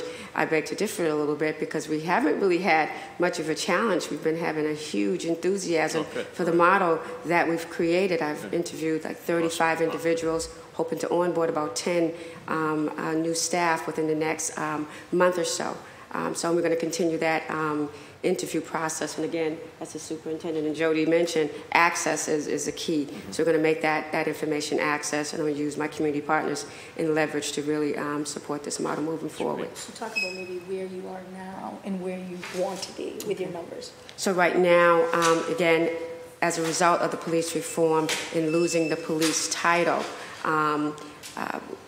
we did lose a number of individuals, significant numbers, like half of my numbers. Right. That's just what I was really, referring to. I think we spoke about that. Feeling defeated, and then they I think just coming, I can switch my hat now to the police hat. Yeah. Once you're police, it's really tough. That's your career. Yeah. That's you're blue, and I think that was kind of difficult to lose that, and it was difficult for all of us. I think, but I think we made lemonade out of lemons, and really looking at this city being a city in which our former mayor goes to the labor secretary to have individuals be looking for jobs at a time just because of a decision that was made unbeknownst to us. I think we put our minds together and really thought outside the box and said, we can build off of the model that was already sustainable without our police powers, but we're going to focus on the good things, our partnerships, our collaborations, our mentorship, our familiarity, our support at dismissals, our support on safety teams, our mentorship within schools. So that's what we build off on. And as a result, I'm hiring individuals throughout the city on all capacities that are familiar with that model and interested in working with us. So I'd like to get the numbers back up. When I first took the role, I had 78 officers. I'd like to get that model up. I think that'd be sufficient because, again, I want my staff to feel safe and secure in the buildings and strengthen numbers. And so that's what we're looking at doing moving forward. That with training, that with hiring, and that with community engagement with our partners. We have a tremendous partnership with Girl Sleeps and Big Sisters. Matter of fact, they're having their fundraiser tonight, and we're going to be honoring the new CEO. But those are the kind of out-of-the-box thinking that I really am honored over here to be, because we have that access to the community and really looking at that partnership in the community. And maybe just explain the number of BPD officers who work in our unit. So my former life as well as a BPD officer, I came from the school police unit. Matter of fact, my involvement in the community kind of illustrated that unit. Right now, they're having staffing challenges as well, I believe. I don't want to speak on their accord, but I know that they're menial numbers as far as where they used to be. So right now, they are a tremendous support to us still responding to incidences like this. So in these decisions that we make, whether it goes to BPD, whether it goes to the code of conduct, we do that in partnership with one another on a daily basis. Right. And we're obviously very refreshing the other day to see almost like a renewed partnership to see our superintendent with our commissioner, with our mayor, that hadn't happened in a long time, Chief. You know, Absolutely. I had a front row seat that, for whatever reason, there was tension locally Absolutely. or nationally that didn't need to be. You think about our offices, many of whose children attend the Boston Public Schools, and they're our partners. So they're picking up and dropping off, but they're also organizing the before and after school programs, their coaches, their mentors, et cetera, et cetera, et cetera. So they need to be sort of part of the solution. And here. that For some design was reason, they designed would to be ostracized. partnerships, Right, you which is know, with awesome. really prevention and partnership. And so we really like to get Community back to policing. that support service. That's right. And then Commissioner Cox and I, are committed to, each coming into the roles new, Yep. hitting reset, being able to develop that relationship, because we know the stronger that we work together for our young people and with all of our community-based organizations, the better the fabric and ecosystem for our students. I agree. And Pastor, anything additional before we get to additional public testimony? Just a couple of things, just to follow up on that. Is there a memorandum of understanding between the school department and the police department? Because I think that was lacking. So the clarity in terms of how communication takes place. So there would be a reluctance to call 911, to include the police from school personnel because we're not clear. And that creating some really undue safety issues and residual stuff that would happen as a result of not calling 911 and safety. So just wondering. Yeah. I think you... It just picks up Superintendent. Oh, does it when I speak? Okay, sorry. Difference between Somerville and Boston. Bush. Ours is better. So I think as Neva will go through, or Chief Coakley will go through, we are trying to be really clear with the field, right, as to what the protocol is given the circumstance. The MOU is something that the Chief and I are committed to work on, and so that in part is why we're beginning to meet. Mm-hmm. So, because in all of this, we need to make sure our schools are clear and our school leaders. When you think of the number of individual decisions that school leaders need to make in a day, they have to be trained and they have to have the information to make good, informed decisions. So that's why there's such a push on communication, on clarity, on redefining protocol that you'll see from us. Mm-hmm. I appreciate that. One of the programs that has a very successful history is Operation Homefront, which is collaboration between the Boston Police Department School Unit, local clergy who would get a referral from the schools, middle school student who was really struggling, and would go do a home visit. Those were very powerful interventions, not to arrest anybody, but as a community intervention. And again, the communication has sort of ended to some extent on the school side of giving out those referrals. And it gets to that point about the connection between school and community partnerships that can be in a healthy way where appropriate information can be shared and those things can happen. One final thing I would ask is, or comment on, and I love the idea of connecting youth to opportunities around the city. I have a clergy partner in Revere, which is the next town over, of course, from where we are in East Boston, who said, you people in Boston are resource rich when it comes to youth things. And I got to thinking about it because oftentimes in my neighborhood, when something happens, we need more programming, we need more programming, we need more programming. And that's oftentimes our toggle switch. But then I thought about his comment and I thought, well, we have a great music program, we have athletic programs, we have, all of this art programs. So what's happening, and I think what's happening is we have students that are not connected. And no matter how many times we say there are programs around, they still won't be connected. Mm-hmm. So we need some folks who are going to kind of shepherd them in. I appreciate the reference to the street workers, that kind of idea assigned in schools who could take a kid who is, and their family is disconnected, mom's working 2 jobs, whatever the situation, they're disconnected, who could kind of take them by the hand and say, hey, I'm going to take you over and sign you up for the basketball league or the art program, and that there's that kind of community connection, sort of shepherding, if you will. Another That's idea. huge. Go on. Yep, We great. found that out during the budget season when we were talking about adding more youth summer jobs, and we realized more than half of our youth summer jobs weren't filled. We didn't need more. We needed to make sure we were connecting kids in different neighborhoods for different ways, so that thinking outside the box. How are we going to let kids know, like, you can work at, the music studio, Zoomies over in East Boston, or you're at Humanity for the artists over in South Boston. They're great programs that just sit empty. And then there's kids that we bump into who say, or parents, I wish my son, daughter had a summer job. And I'm like, well, there's summer jobs out there. Let's get, and oftentimes it's too late in the season, so we have to be proactive. Right, and as Councilor Murphy knows, this is an issue in schools too, which is making sure that you know every single child. Because otherwise, the children that you don't know can't get connected to the resource. It's why we believe in a hub model, in a community schools model. And I just wanted to say that I wanted to give a shout out to my parish priest, Doc Conway, because he was one of the pioneers working on Operation Homefront.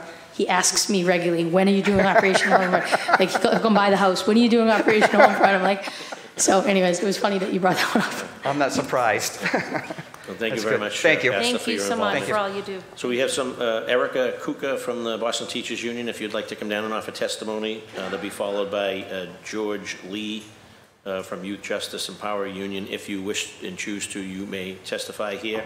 I also see Robert Jenkins. Robert, if you want to come down to the podium, and you get 2 minutes to offer public testimony. Then we're going to shift, after that, we're going to shift to Zoom. We've got some folks that have been patiently waiting on Zoom that central staff will start to get teed up for. So Robert Jenkins, welcome to the chamber. Good to see you. Good afternoon, councilors. Councilor Flaherty, Councilor Murphy. We spent a lot of time this summer out in the hot sun. I was officiating. One of my things I do for BPS and for the community. I want to thank everybody here. I was part of the Boston Miracle. At the time, I was a staff assistant and then went on to Parks and Recreation as a regional specialist under the Flynn administration and worked under the late Tom Menino. So I'm very well aware. Superintendent, saw you last night, and I sent in my testimony, but it's most importantly, I said last night, one band, one sound. We have to follow this. And the reason why the Boston Miracle worked was because we had everybody. We had the police. We had Billy Stewart, who is football scheduler for the high school football, which I'll be back on the field this Friday after a month off. But probation officers, street workers, police, community-based organizations, the clergymen, they went out on Friday night to make sure kids were, there where they had to be, and they did a phenomenal job. And you gotta remember, it was before cell phones. It was before monitoring systems. It was the village taking care of the village. And right now, we have, because of the pandemic, we have kids, families who are traumatized. We programming. I'm a community engagement advisory council member from the district, been there since its inception. I'm president of the Madison Park Alumni Association, class of 1978. All right, also I'm a school site council member as a partner at Madison for the last 10 years. So what I'm saying is BPS and the Boston Police Department can't do it by themselves. We need the Boston Public Health Commission. They have peer leadership groups for teens. They have tons of programs for families. We have our own mechanisms. That's what we did. We brought City, Boston Centers for Youth and Families. It's another key agent. For the last 2 years, they pulled out of Madison Park. Once the kids leave Madison Park after sports, if they're not involved in sports, that entire building is open. It pains me when I go do a JV football game or a Friday night football game at Madison Park. All right? That facility is closed. We talk about summer jobs. We don't have lifeguards. No lifeguards. We can train lifeguards and they can have an all year round job. Right there, Madison. Madison has the biggest pool in the city of Boston that's been closed down the last 2 years. When we talk about facilities, BPS is their building, but they can't manage it because after hours, that's where you bring in your community partners, the YMCA, the Boys and Girls Club, Teen Empowerment. These are a lot of groups that were back around the day. The clergymen. Superintendent Skipper knows I'm going to work with her team. I know all the numbers. I even know all the city hall numbers. Trust me. I memorized them. I even know in there, 3050 or 3151. I know those numbers because I used to be there. But most importantly is getting back to the basics. Programs that BPS need to work with is the Pop Warner and cheerleading programs. All of them have over 350 plus kids. A lot of those kids are BPS kids. And those kids have to maintain a grade average to even play because Pop Warner oversees that. It's unfortunate our athletic program will get better. It definitely will get better. I know it will under, Superintendent Skipper and her staff. That has to get better because kids, we got to bring these kids in. They're out there. And, like I said, I'm out there all the time. I'm a BNBL official. I know a lot of these kids since they were 6 years old, and I've been doing it BNBL for over 30 years. So I run now into grandparents and parents. Said, "You're still out here?" I said, "Yeah, I'm still out here." But it's just one of those things that we have to do it. In closing, one thing I would like to say is that it's a total effort, but something I did not hear today. The first line of communication in BPS is the teacher, student, family. Mm-hmm. We have to engage our parents and let them know that they're already on the school parent council, whatever school their kid goes to. We have to build the school site councils. We have to.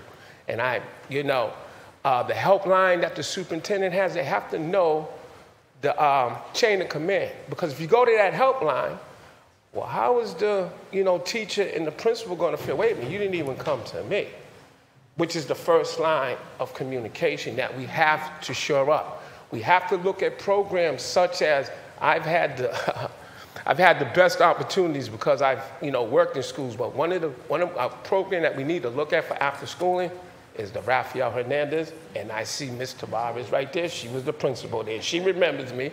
I was there with the fourth graders. You look at those programs, it's enrichment programs. We got to get the colleges involved. And I'm going to bring something up that nobody wants to talk about anymore, pilot taxes.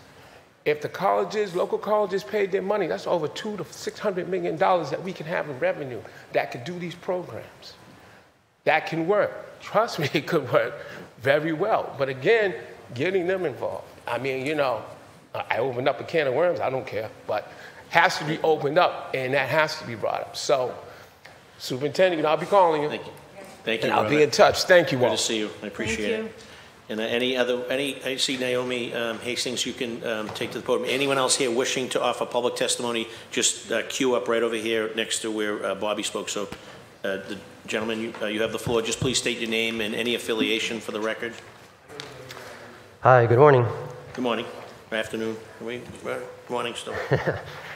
My name is George Lee. I'm a youth worker and organizer at Youth Justice and Power Union, and just want to speak to share some comments that young people in our group have talked about, especially in terms of addressing the root causes of some of the situations that we're talking about here today, and it's similar to some of the themes that I heard y'all bring up around the importance of relationships with students, the need to provide support and counseling, figuring out ways to de-escalate student-on-student issues.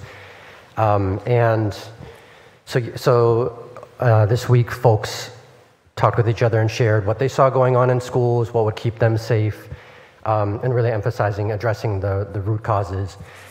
They were disappointed not to be able to be here today because this is during the school day, and our hope is that if there are future hearings on whether it's schools, public safety, youth jobs, et cetera, that they can be at times where students can come, as well as family members, community members who are working jobs, teachers, and so forth.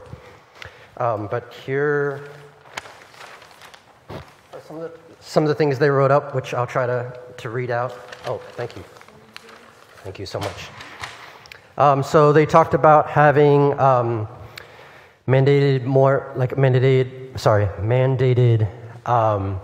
that they felt there was too few mental health resources for students, and really increasing that, having more restorative justice, having staff who can really connect with students, figuring out what issues can be fixed at the school if possible, and a lot of times being able to be addressed by students themselves or with students and staff support, knowing and being cautious of when bringing in parents could actually escalate the situation worse. Recognizing racism, and folks talked about ways that they felt that staff were racist in how they treated folks in discipline. Worrying that actually increasing police activities will lead to students being viewed as criminals and then them starting to fit that pattern. So really reversing that. Having mentors who genuinely care and having specialized teams for drug-related incidents. Some folks shared some pretty sad stories of folks they know who are struggling with drugs and addiction, but really figuring out how to get support for those students. Having more mental health professionals, and this relates to the relationships above, but really having people who care. So those were some of the main suggestions they had. Thank you. And I think some questions that have come to mind are just how do we get a sense of the actual specifics of what resources are there? Like what is the ratio of guidance counselors to students now, and how do we strengthen that and put more funding? How much money is actually being used right now to fund youth leaders in schools, counselors, mental health support?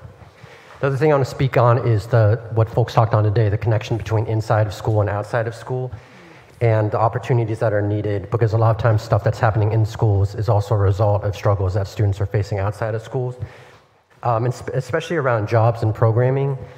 I respectfully disagree that there's actually enough jobs right now. Just having heard, and it came up here, the number of folks who are asking for jobs and having seen young people try to apply repeatedly. And I would say that actually, SuccessLink used to hire 5,500 young people, and now it's only 3,300. I think there's problems with how the sign-up process works and the outreach from the organization and the staffing, like the need for more staffing there to be able to get more positions.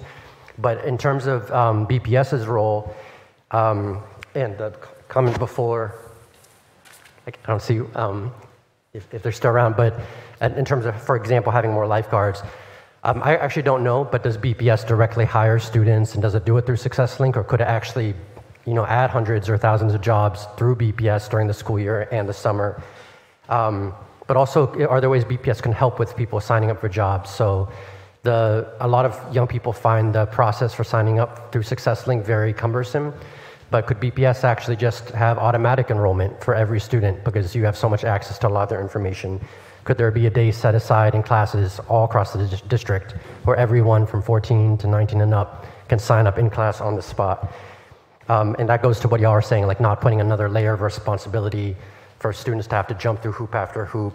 When you talk about that hub model, really being able to bring those resources in school together. And we'd welcome a chance to meet with you, Superintendent, and your team with our groups to figure out ways to help make that school youth connection better, to get those resources to folks outside of schools, and also to strengthen the supports for students inside of schools. Thank you. Thank you, George. Thank and then you. we have, is it Erica? Sorry, one last thing, just because the question about the MOU came up. I know there's been a push from community groups who've been really working hard on trying to figure out ways to de-escalate situations in schools and provide supports instead of over-criminalizing students, to have more of a community process around how that MOU between BPD and BPS comes up. So I know you said you all are thinking about that, but if we can find ways to engage the community in that process as well. Thank you very much. Naomi, you have the floor. State your name and any affiliation. Hi, Naomi Hastings. I'm a District 1 resident. I actually pulled my daughter from BPS because of how things were, but I do have a toddler who will be starting BPS, and I'm hoping things will be better by the time she gets there. I just wanted to speak to some of the violence that's been happening. It's been a really bad week in the city. Past month actually, we've had babies, kids my daughter's age, killing each other in broad daylight. Yesterday, kids in Eastie, I'm not sure whether it was Eastie High or Excel because they wear the same colors, but robbed one of their classmates by gunpoint in Maverick Square. Then my friend and coworker, her son was truant from school on Monday, and instead of getting a call like we used to, if I skipped school, my parents would get a call saying we weren't there. She got a call saying her son was arrested with his friends found with guns and ARs. That's so scary. Our kid could have died that day. These kids, I feel like this generation, they feel like they're living in Grand Theft Auto. They have no value of life. The concept of village is gone. I'm 34 years old, and I can tell you, like, my daughter will be, if she wants to go somewhere, okay, well, who are you going with? I want to talk to their parents. There's a big disconnect. People don't want to talk anymore. Like, someone's coming over to my house, what, they don't want to meet me, they don't want to know who I am, they're just, like, that scares me. You know what I mean? Because it wasn't that way growing up. And there's a real disconnect now, and I just think we, like, all need to get on the same page, and, like, everyone has brought so many awesome, valid points about, like, and it's funny he said that because I always use that line from the movie, one band, one sound. It does need to be the whole community. We really need it to be a village again. We're so disconnected, especially the past 2 years of pandemic. There has been nothing but division in this city, drawn by political or your vaccination status. There's just nothing but division, and it's not productive at all. So, hold on, I just lost my train of thought. But basically, we need more resources. Like you said, the resources are there, but it's connecting them. My own experience this summer, trying to get my teenage daughter a job. I used to be very tech savvy, I'm not, so like you spoke to that. The technology's there, but everyone might not know how to use it. And then like you guys also said, having it not be on the student, because like my daughter has an IEP, I probably should have had an IEP, so like the two of us, I was just grateful I had a friend in the North End who ended up giving her a job, because the process for applying through BPS, it was like too much. But yes, these kids need jobs, they need resources, and then I get that, you know, people view things differently, but as a black mother, I can tell you, like, I do want police in the school. I do want metal detectors, because these kids think they're, like I said, living in Grand Theft Auto, have no value for life, have no respect for adults anymore. It's nothing for a 14-year-old to pull out a gun and shoot someone. Like, people, we need to wake up. This is like, I have never seen it this bad. Obviously, like, born and raised here, there's been violence, but like, I don't know, something about the past like 2 weeks has really triggered me, and these kids are hurting. The past 2 years of isolation, not in school. I think if that's one thing we take away from the pandemic is that these children should have never been taken out of school. Lowest risk population, no risk to these children. They should have never been taken out of school, because let me tell you, some people, their home life is, like, school is the safe place. So the trauma that we are going to be seeing for years to come, we're already starting to see it. We're already starting to see it. You've got 14-year-olds killing each other in the street in broad daylight. These kids, like, we need more mental health services. We need, like, wraparound services for families, too. Like I said, I want to see a village again. I don't want to, like, not know who my friends' parents are. If we could do things to connect families and parents, like, because there is just so much disconnect, you know? And I just want to see a change. Thank you. Thank you, Naomi, for your testimony. Know that next time, obviously, you can call Councilor Murphy or you can call your district city council. We can plug him into the Hope line. And I do want to give you guys props real quick. Thank you, Naomi. You call us. I called Monday. Yeah, I appreciate you. I called Monday when my friend came to me. We're both single mothers, local 328 carpenters, and good mother, great mother. Doesn't want to lose her son to the streets. So I started calling everyone. I started calling my contacts on the police department. I called Aaron Murphy's office. I called Frank Baker's office because we weren't sure which district she lived in. So I just want to say thank you to you, to David, to Lisa, and then from Frank Baker's office, I think his name, John or Josh Micker. I don't know. Yeah, I don't know. An Irish last name. But thank you for your help, because now that mother is getting the services she needs, and hopefully we are going to save her son from the streets, because, you know, these kids, I'm telling you, they don't even, he has court in a month, and it's like, but he doesn't actually, like, realize the volume and the gravity of how serious this is. It's true. So thank you, Naomi. Thank you. Appreciate it. Welcome. Please state your name and affiliation for the record, and you have the floor. Hi everyone, I'm Erica Kuka. I'm one of the organizers at the Boston Teachers Union office. I'm also a BTU member. I was an inclusion teacher in elementary schools across the city. And even though I deeply believe in a lot of our policies like the Learn Without Fear policy, I never worked in middle school or high school. I don't have firsthand experience working with school safety officers, so I know that I'm not among the best of our members to be testifying here today. I'm just here because of the timing of this meeting and the fact that the people that are most affected can't be here to speak for themselves, so I'm here. I'm hoping I can do my best to speak on their behalf, and I'm hoping that moving forward, these meetings will be held at a time when educators and students can testify for themselves. As an elementary teacher, have been in a lot of the situations that you spoke to in terms of working with students with emotional impairment labels, working with students who have brought weapons to school, being the person to separate students in the middle of fights. And as a BTU staff member, I've also visited schools in support in the wake of these instances of violence. And I know that Superintendent Skipper, you referenced the need for our school communities to have healing and to have support, and I 100% agree with that. I agree with a lot of what's been shared. I don't want to repeat, but I echo a lot of what George shared as well. And what we know is that the carceral solutions don't have a positive impact on our school communities. When we talk about the right to feel safe and welcome and thrive, as you shared, that doesn't come from increased police officer presence. That comes from deep investment in counseling opportunities, and that comes from applying restorative practices with fidelity, not just in the aftermath of these events, but actually wrapping them around full surface. And so over the course of the pandemic, I know that the district had a huge uptick in the hiring of mental health professionals and committed to maintaining those levels in our recent tentative agreement.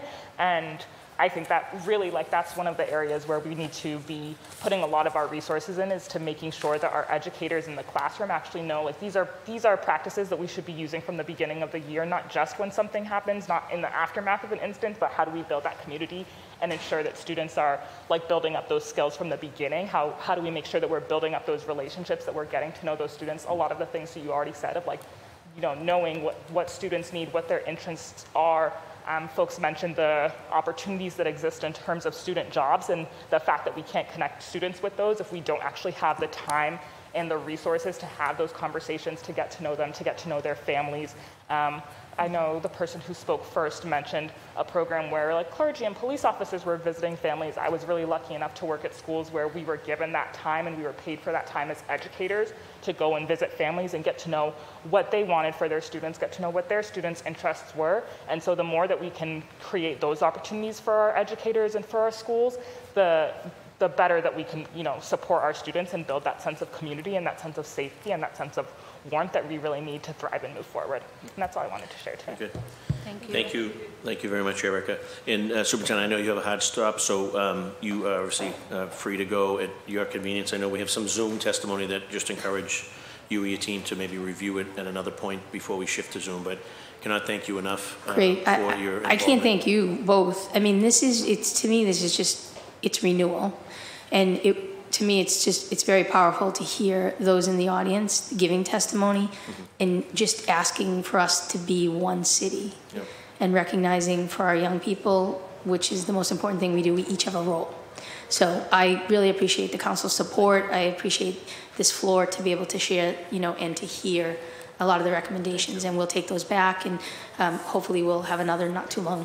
Yeah, absolutely. Great. Thank you both. Thank you, Superintendent. Thank you, Chief Neva Coakley-Grice, and also Senior Director Jody Elgie. Appreciate it. And the entire team, obviously, that you brought. I know you're committed to this issue. We're committed to partnering with you. Obviously, it'd be in the ideal scenario, would love the number to be zero incidents of violence, zero bullying, 0, 0, 0. The reality is that this is what we're dealing with, but if we're working together, committed, we can make a difference. So I appreciate your time and attention. All right, thank you. Thank you, appreciate it. And if we can shift to the Zoom testimony. And who's controlling Zoom? You? All right.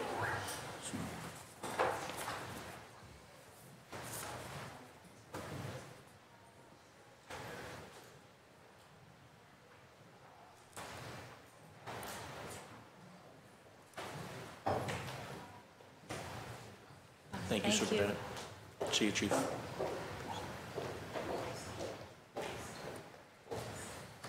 Thank you, Jace. Thank you. Good afternoon and welcome. Is this Elizabeth? This is Erin. Erin Stewart, Citizens for Juvenile Justice. Welcome to the Boston City Council hearing. If you could just state your name and affiliation just for the record, and you have the floor. Would love to hear your thoughts.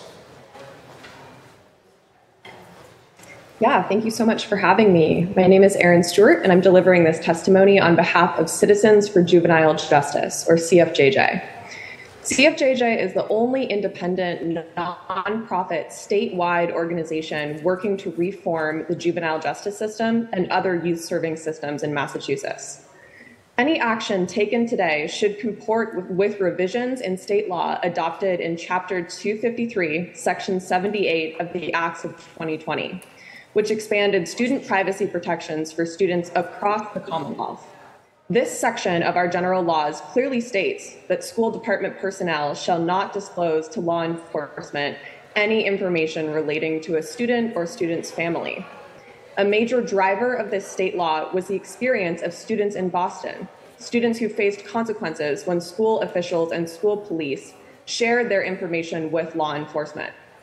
There are already exemptions in state law that allow schools to share information to address serious behavior and to maintain a safe school climate.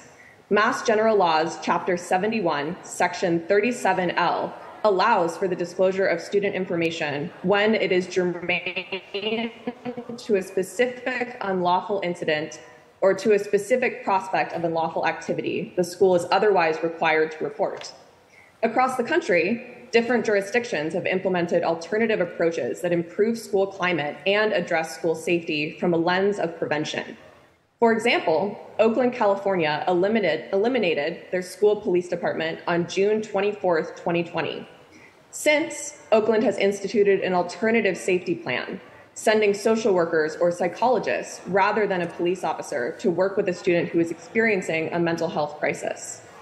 The most impressive example is arguably Los Angeles, which approved a plan in February 2021 to shift $25 million in funding previously allocated for school police into a $36.5 million initiative called the Black Student Achievement Plan, whose mission was to support the mental and academic well-being of Black students in the nation's second largest school district. Under this plan, the district added 221 psychiatric school workers, counselors, climate coaches, and restorative justice advisors to schools. We urge this council and city leadership to follow the lead of these cities in committing additional resources to addressing student mental and behavioral health, including models to address student misbehavior in a holistic and developmentally appropriate manner, and to adhere to the law of the Commonwealth in protecting the privacy of students. Thank you for having me today, and I'm here to answer questions if needed. Thank you, Erin, from Citizens for Juvenile Justice, for your testimony. Obviously, I know that some of the cities that Erin had mentioned are upside down and they don't have our community policing model, so I want to just give a shout out to the partnerships in our city. Some of Boston's greatest success stories are a direct result of just our partnerships. We've got a wealth of resources, and so recognizing clearly and adhering to Mass General laws is paramount, but also making sure that we're partnering, because a lot of our police officers' children go to the Boston Public Schools, and they're before and after school programs, and they're mentoring, they're in the community, they're working, making sure kids are plugged into sports programs, art programs, job programs. So it's a partnership on all fronts, and we all have a responsibility to make sure that our schools are safe, and that obviously our children are in safe learning environments, and that they're learning and they're succeeding, and so that's, I think, the goal here. So, but I appreciate obviously the perspective of your perspective and the perspective of the organization, and obviously trust that the superintendent is working within, and BPS working with the confines of the Mass General laws. So, but I appreciate that, and thank you for your involvement today. Thank you. Sabrina Barroso, Student Immigrant Movement. Sabrina, if you're with us, if you could just please introduce yourself and affiliation for the record, and you have the floor. Sabrina Barroso. Hello, everyone. Hey, Sabrina. Can you hear me? How are you? Welcome. Yep. Good morning. We can hear you loud and clear. Hi. Thank you, everyone.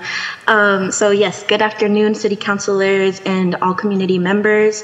I first of all want to give a very big thank you to everyone who has shared testimony, also the superintendent and those who were with her, like Chief Neva Coakley, and I'm forgetting the other person's name, but I really want to express a lot of gratitude for everyone who has shared their concerns, as well as like BPS for being able to provide so much information today that was new to me.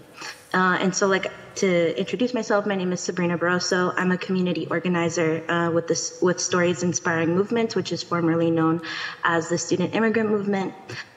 Just for some context, SIM is an immigrant youth-led organization here in Massachusetts. We're mainly based out of Boston, and many of the people in our leadership and our membership are young people who were a part of Boston Public Schools or are currently a part of Boston Public Schools. They're not here today because they're at school. I'm at school. I'm at Bunker Hill right now, so hello, everyone.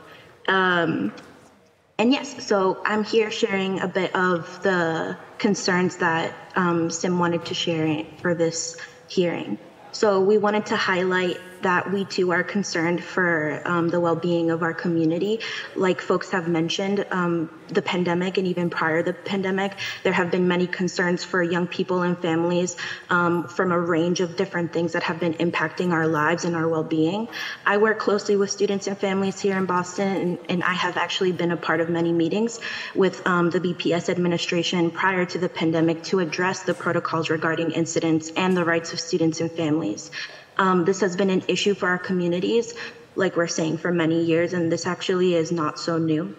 I was actually very optimistic to hear the commitments that BPS has made to support students, particularly highlighting the importance of social emotional learning, as well as centering restorative relational practices that are responsible and, as the superintendent said, life-changing in an approach for our schools to implement. Just briefly, I want to provide some of the recommendations that our membership and leadership have provided for me to share with you all today. One of which is something that many other community members actually expressed, as well as city councilors, the need for there to be some more public knowledge about the protocols that BPS uses to address and manage school incidents. This has been something that has been very important for SIM, provided the context that we have been working on this issue for a few years alongside other community members and organizations and young people. We know the impacts of how school incidents can be handled and how that impacts our people. So, you know, even just knowledge itself is a huge way to empower our families who are experiencing situations like this in the schools, so that they can best know how to advocate for themselves alongside the school's response. I also want to highlight the point that George made about the MOU with BPD. I think it's very important for the community to inform and be a part of the process for creating this MOU, as there's a large history of negligent use of information about students and their families. And so this is going to be very important for the continuation of moving forward. I also want to highlight other requests that members brought up, which were similar to the ones of YJP Youth Power Justice Union, which was also access to mental health resources for students at their schools, counselors and social workers that could work in de-escalating and managing situations at their schools, as well as having more representation for their parents, especially those who don't speak English or are not considered or not typically engaged to be a part of the school community. And so that's the testimony that I wanted to share today. Again, I want to express my gratitude for being able to share with you all the recommendations from our leadership and our members. Thank you very much, Sabrina. Well said, and good luck with school. You can see all the activity in the background.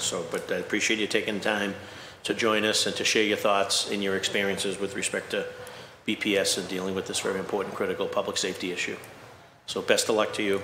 Thank you. Thank you. Central staff, if you can allow Donna Bowen. Donna Bowen, I think, is in the queue. And that'll be followed by Jordan Ahmed, and I think that will conclude public testimony via Zoom, if I'm not mistaken, correct? Donna?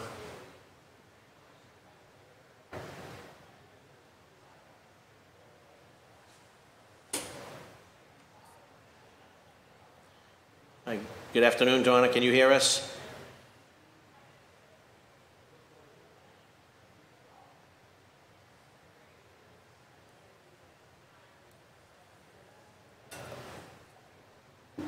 Good afternoon, Donna. Can you hear us?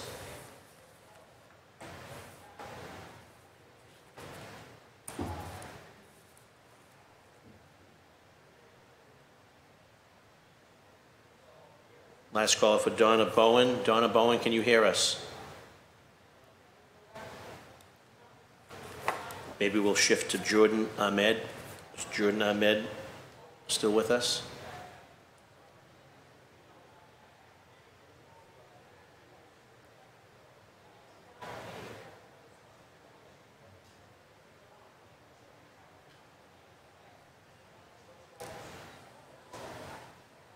Hi there, can you hear me? Yes, Jordan, good afternoon. City Councilor at Large Michael Flaherty. Jordan, just please state your name and affiliation, if any, for the record, and you have the floor to share your thoughts.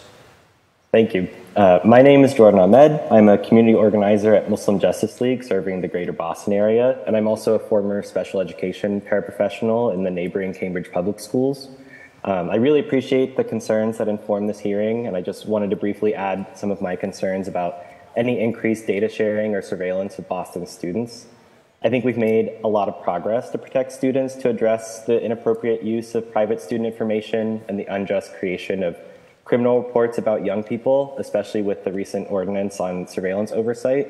It is BPS's responsibility to continue to be clear about the purpose and consequences of incident reports, to be transparent and inform students and families before any of their information is shared with BPD, and to continue to train staff and administration on these protocols. Overall, it's important that we continue to focus on restorative justice and investing in counselors and mental health services rather than increased police presence or community policing like a lot of my colleagues have said previously. It's vital to our community and to our students that we don't subject Black and brown students in particular to increased criminalization, surveillance, or discriminatory disciplinary consequences, and that we instead invest in their mental health and opportunities. I also just wanted to reiterate what folks have shared before me about the accessibility of a hearing like this to students, teachers, and families. It's frustrating that this was held at a time when students and teacher partners that I organize with can't participate because they are at school. I look forward to hearings like these doing a better job of incorporating their voices, but that's all I really have to share today. Thank you. Thank you, Jordan, obviously for your testimony, and this obviously hopefully will be the first of many hearings. Clearly, there's an issue with respect to public safety and bullying in our Boston public schools as evidenced, but some of the most recent numbers, just this school year alone, there are already 145 allegations of sexual misconduct, and there's already, I believe, 165 reported incidents of bullying. So this is clearly the first of several hearings. We will say that in order to schedule, we really needed to hear from the superintendent, and so this was really scheduled around our superintendent's schedule. She's just getting started. Her schedule is extremely busy, and so if you notice from the hearings, we had a couple dates that had to be rescheduled because we felt it was important to hear from the school leader to see, what her policy and positions are moving forward. There was a huge disconnect over the last several years with respect to the reporting of incidents and parents getting their issues redressed. And you can even see from a diversity of opinion that today's hearing, some of the most compelling testimony were from parents whose children are in the schools. They're actually attending, so they're our consumers, and their children have been bullied or threatened, or in worse cases, either assaulted or sexually assaulted. So we really wanted to sort of put a premium on how we can address those issues, from one, recognizing it, and two, try to solve it. So, but I hear you. Our hope is obviously to have another hearing where we could, to borrow the expression, to meet people where they're at, but to try to maybe have a couple of different time frames. Maybe we can have something later in the afternoon. Maybe we can have something in the evening as well. So we're willing to accommodate that request, and I appreciate obviously you taking time and staying with us for the entire hearing to be heard. So appreciate that. Thank you, Jordan. Yeah, thank you. Yeah, anyone else on Zoom? If we can maybe double check with Donna Bowen. Is Donna still with us? Also, if there's anyone else here in chamber wishes to offer public testimony that has not already done so, Now would be the time of forever hold your peace. Seeing and hearing no desire. That'll conclude the public testimony with respect to the chamber. One last call through central staff to Donna Bowen. Did we lose her? So Donna is not with us, but unfortunately, very good. So from my perspective, I know that I'll allow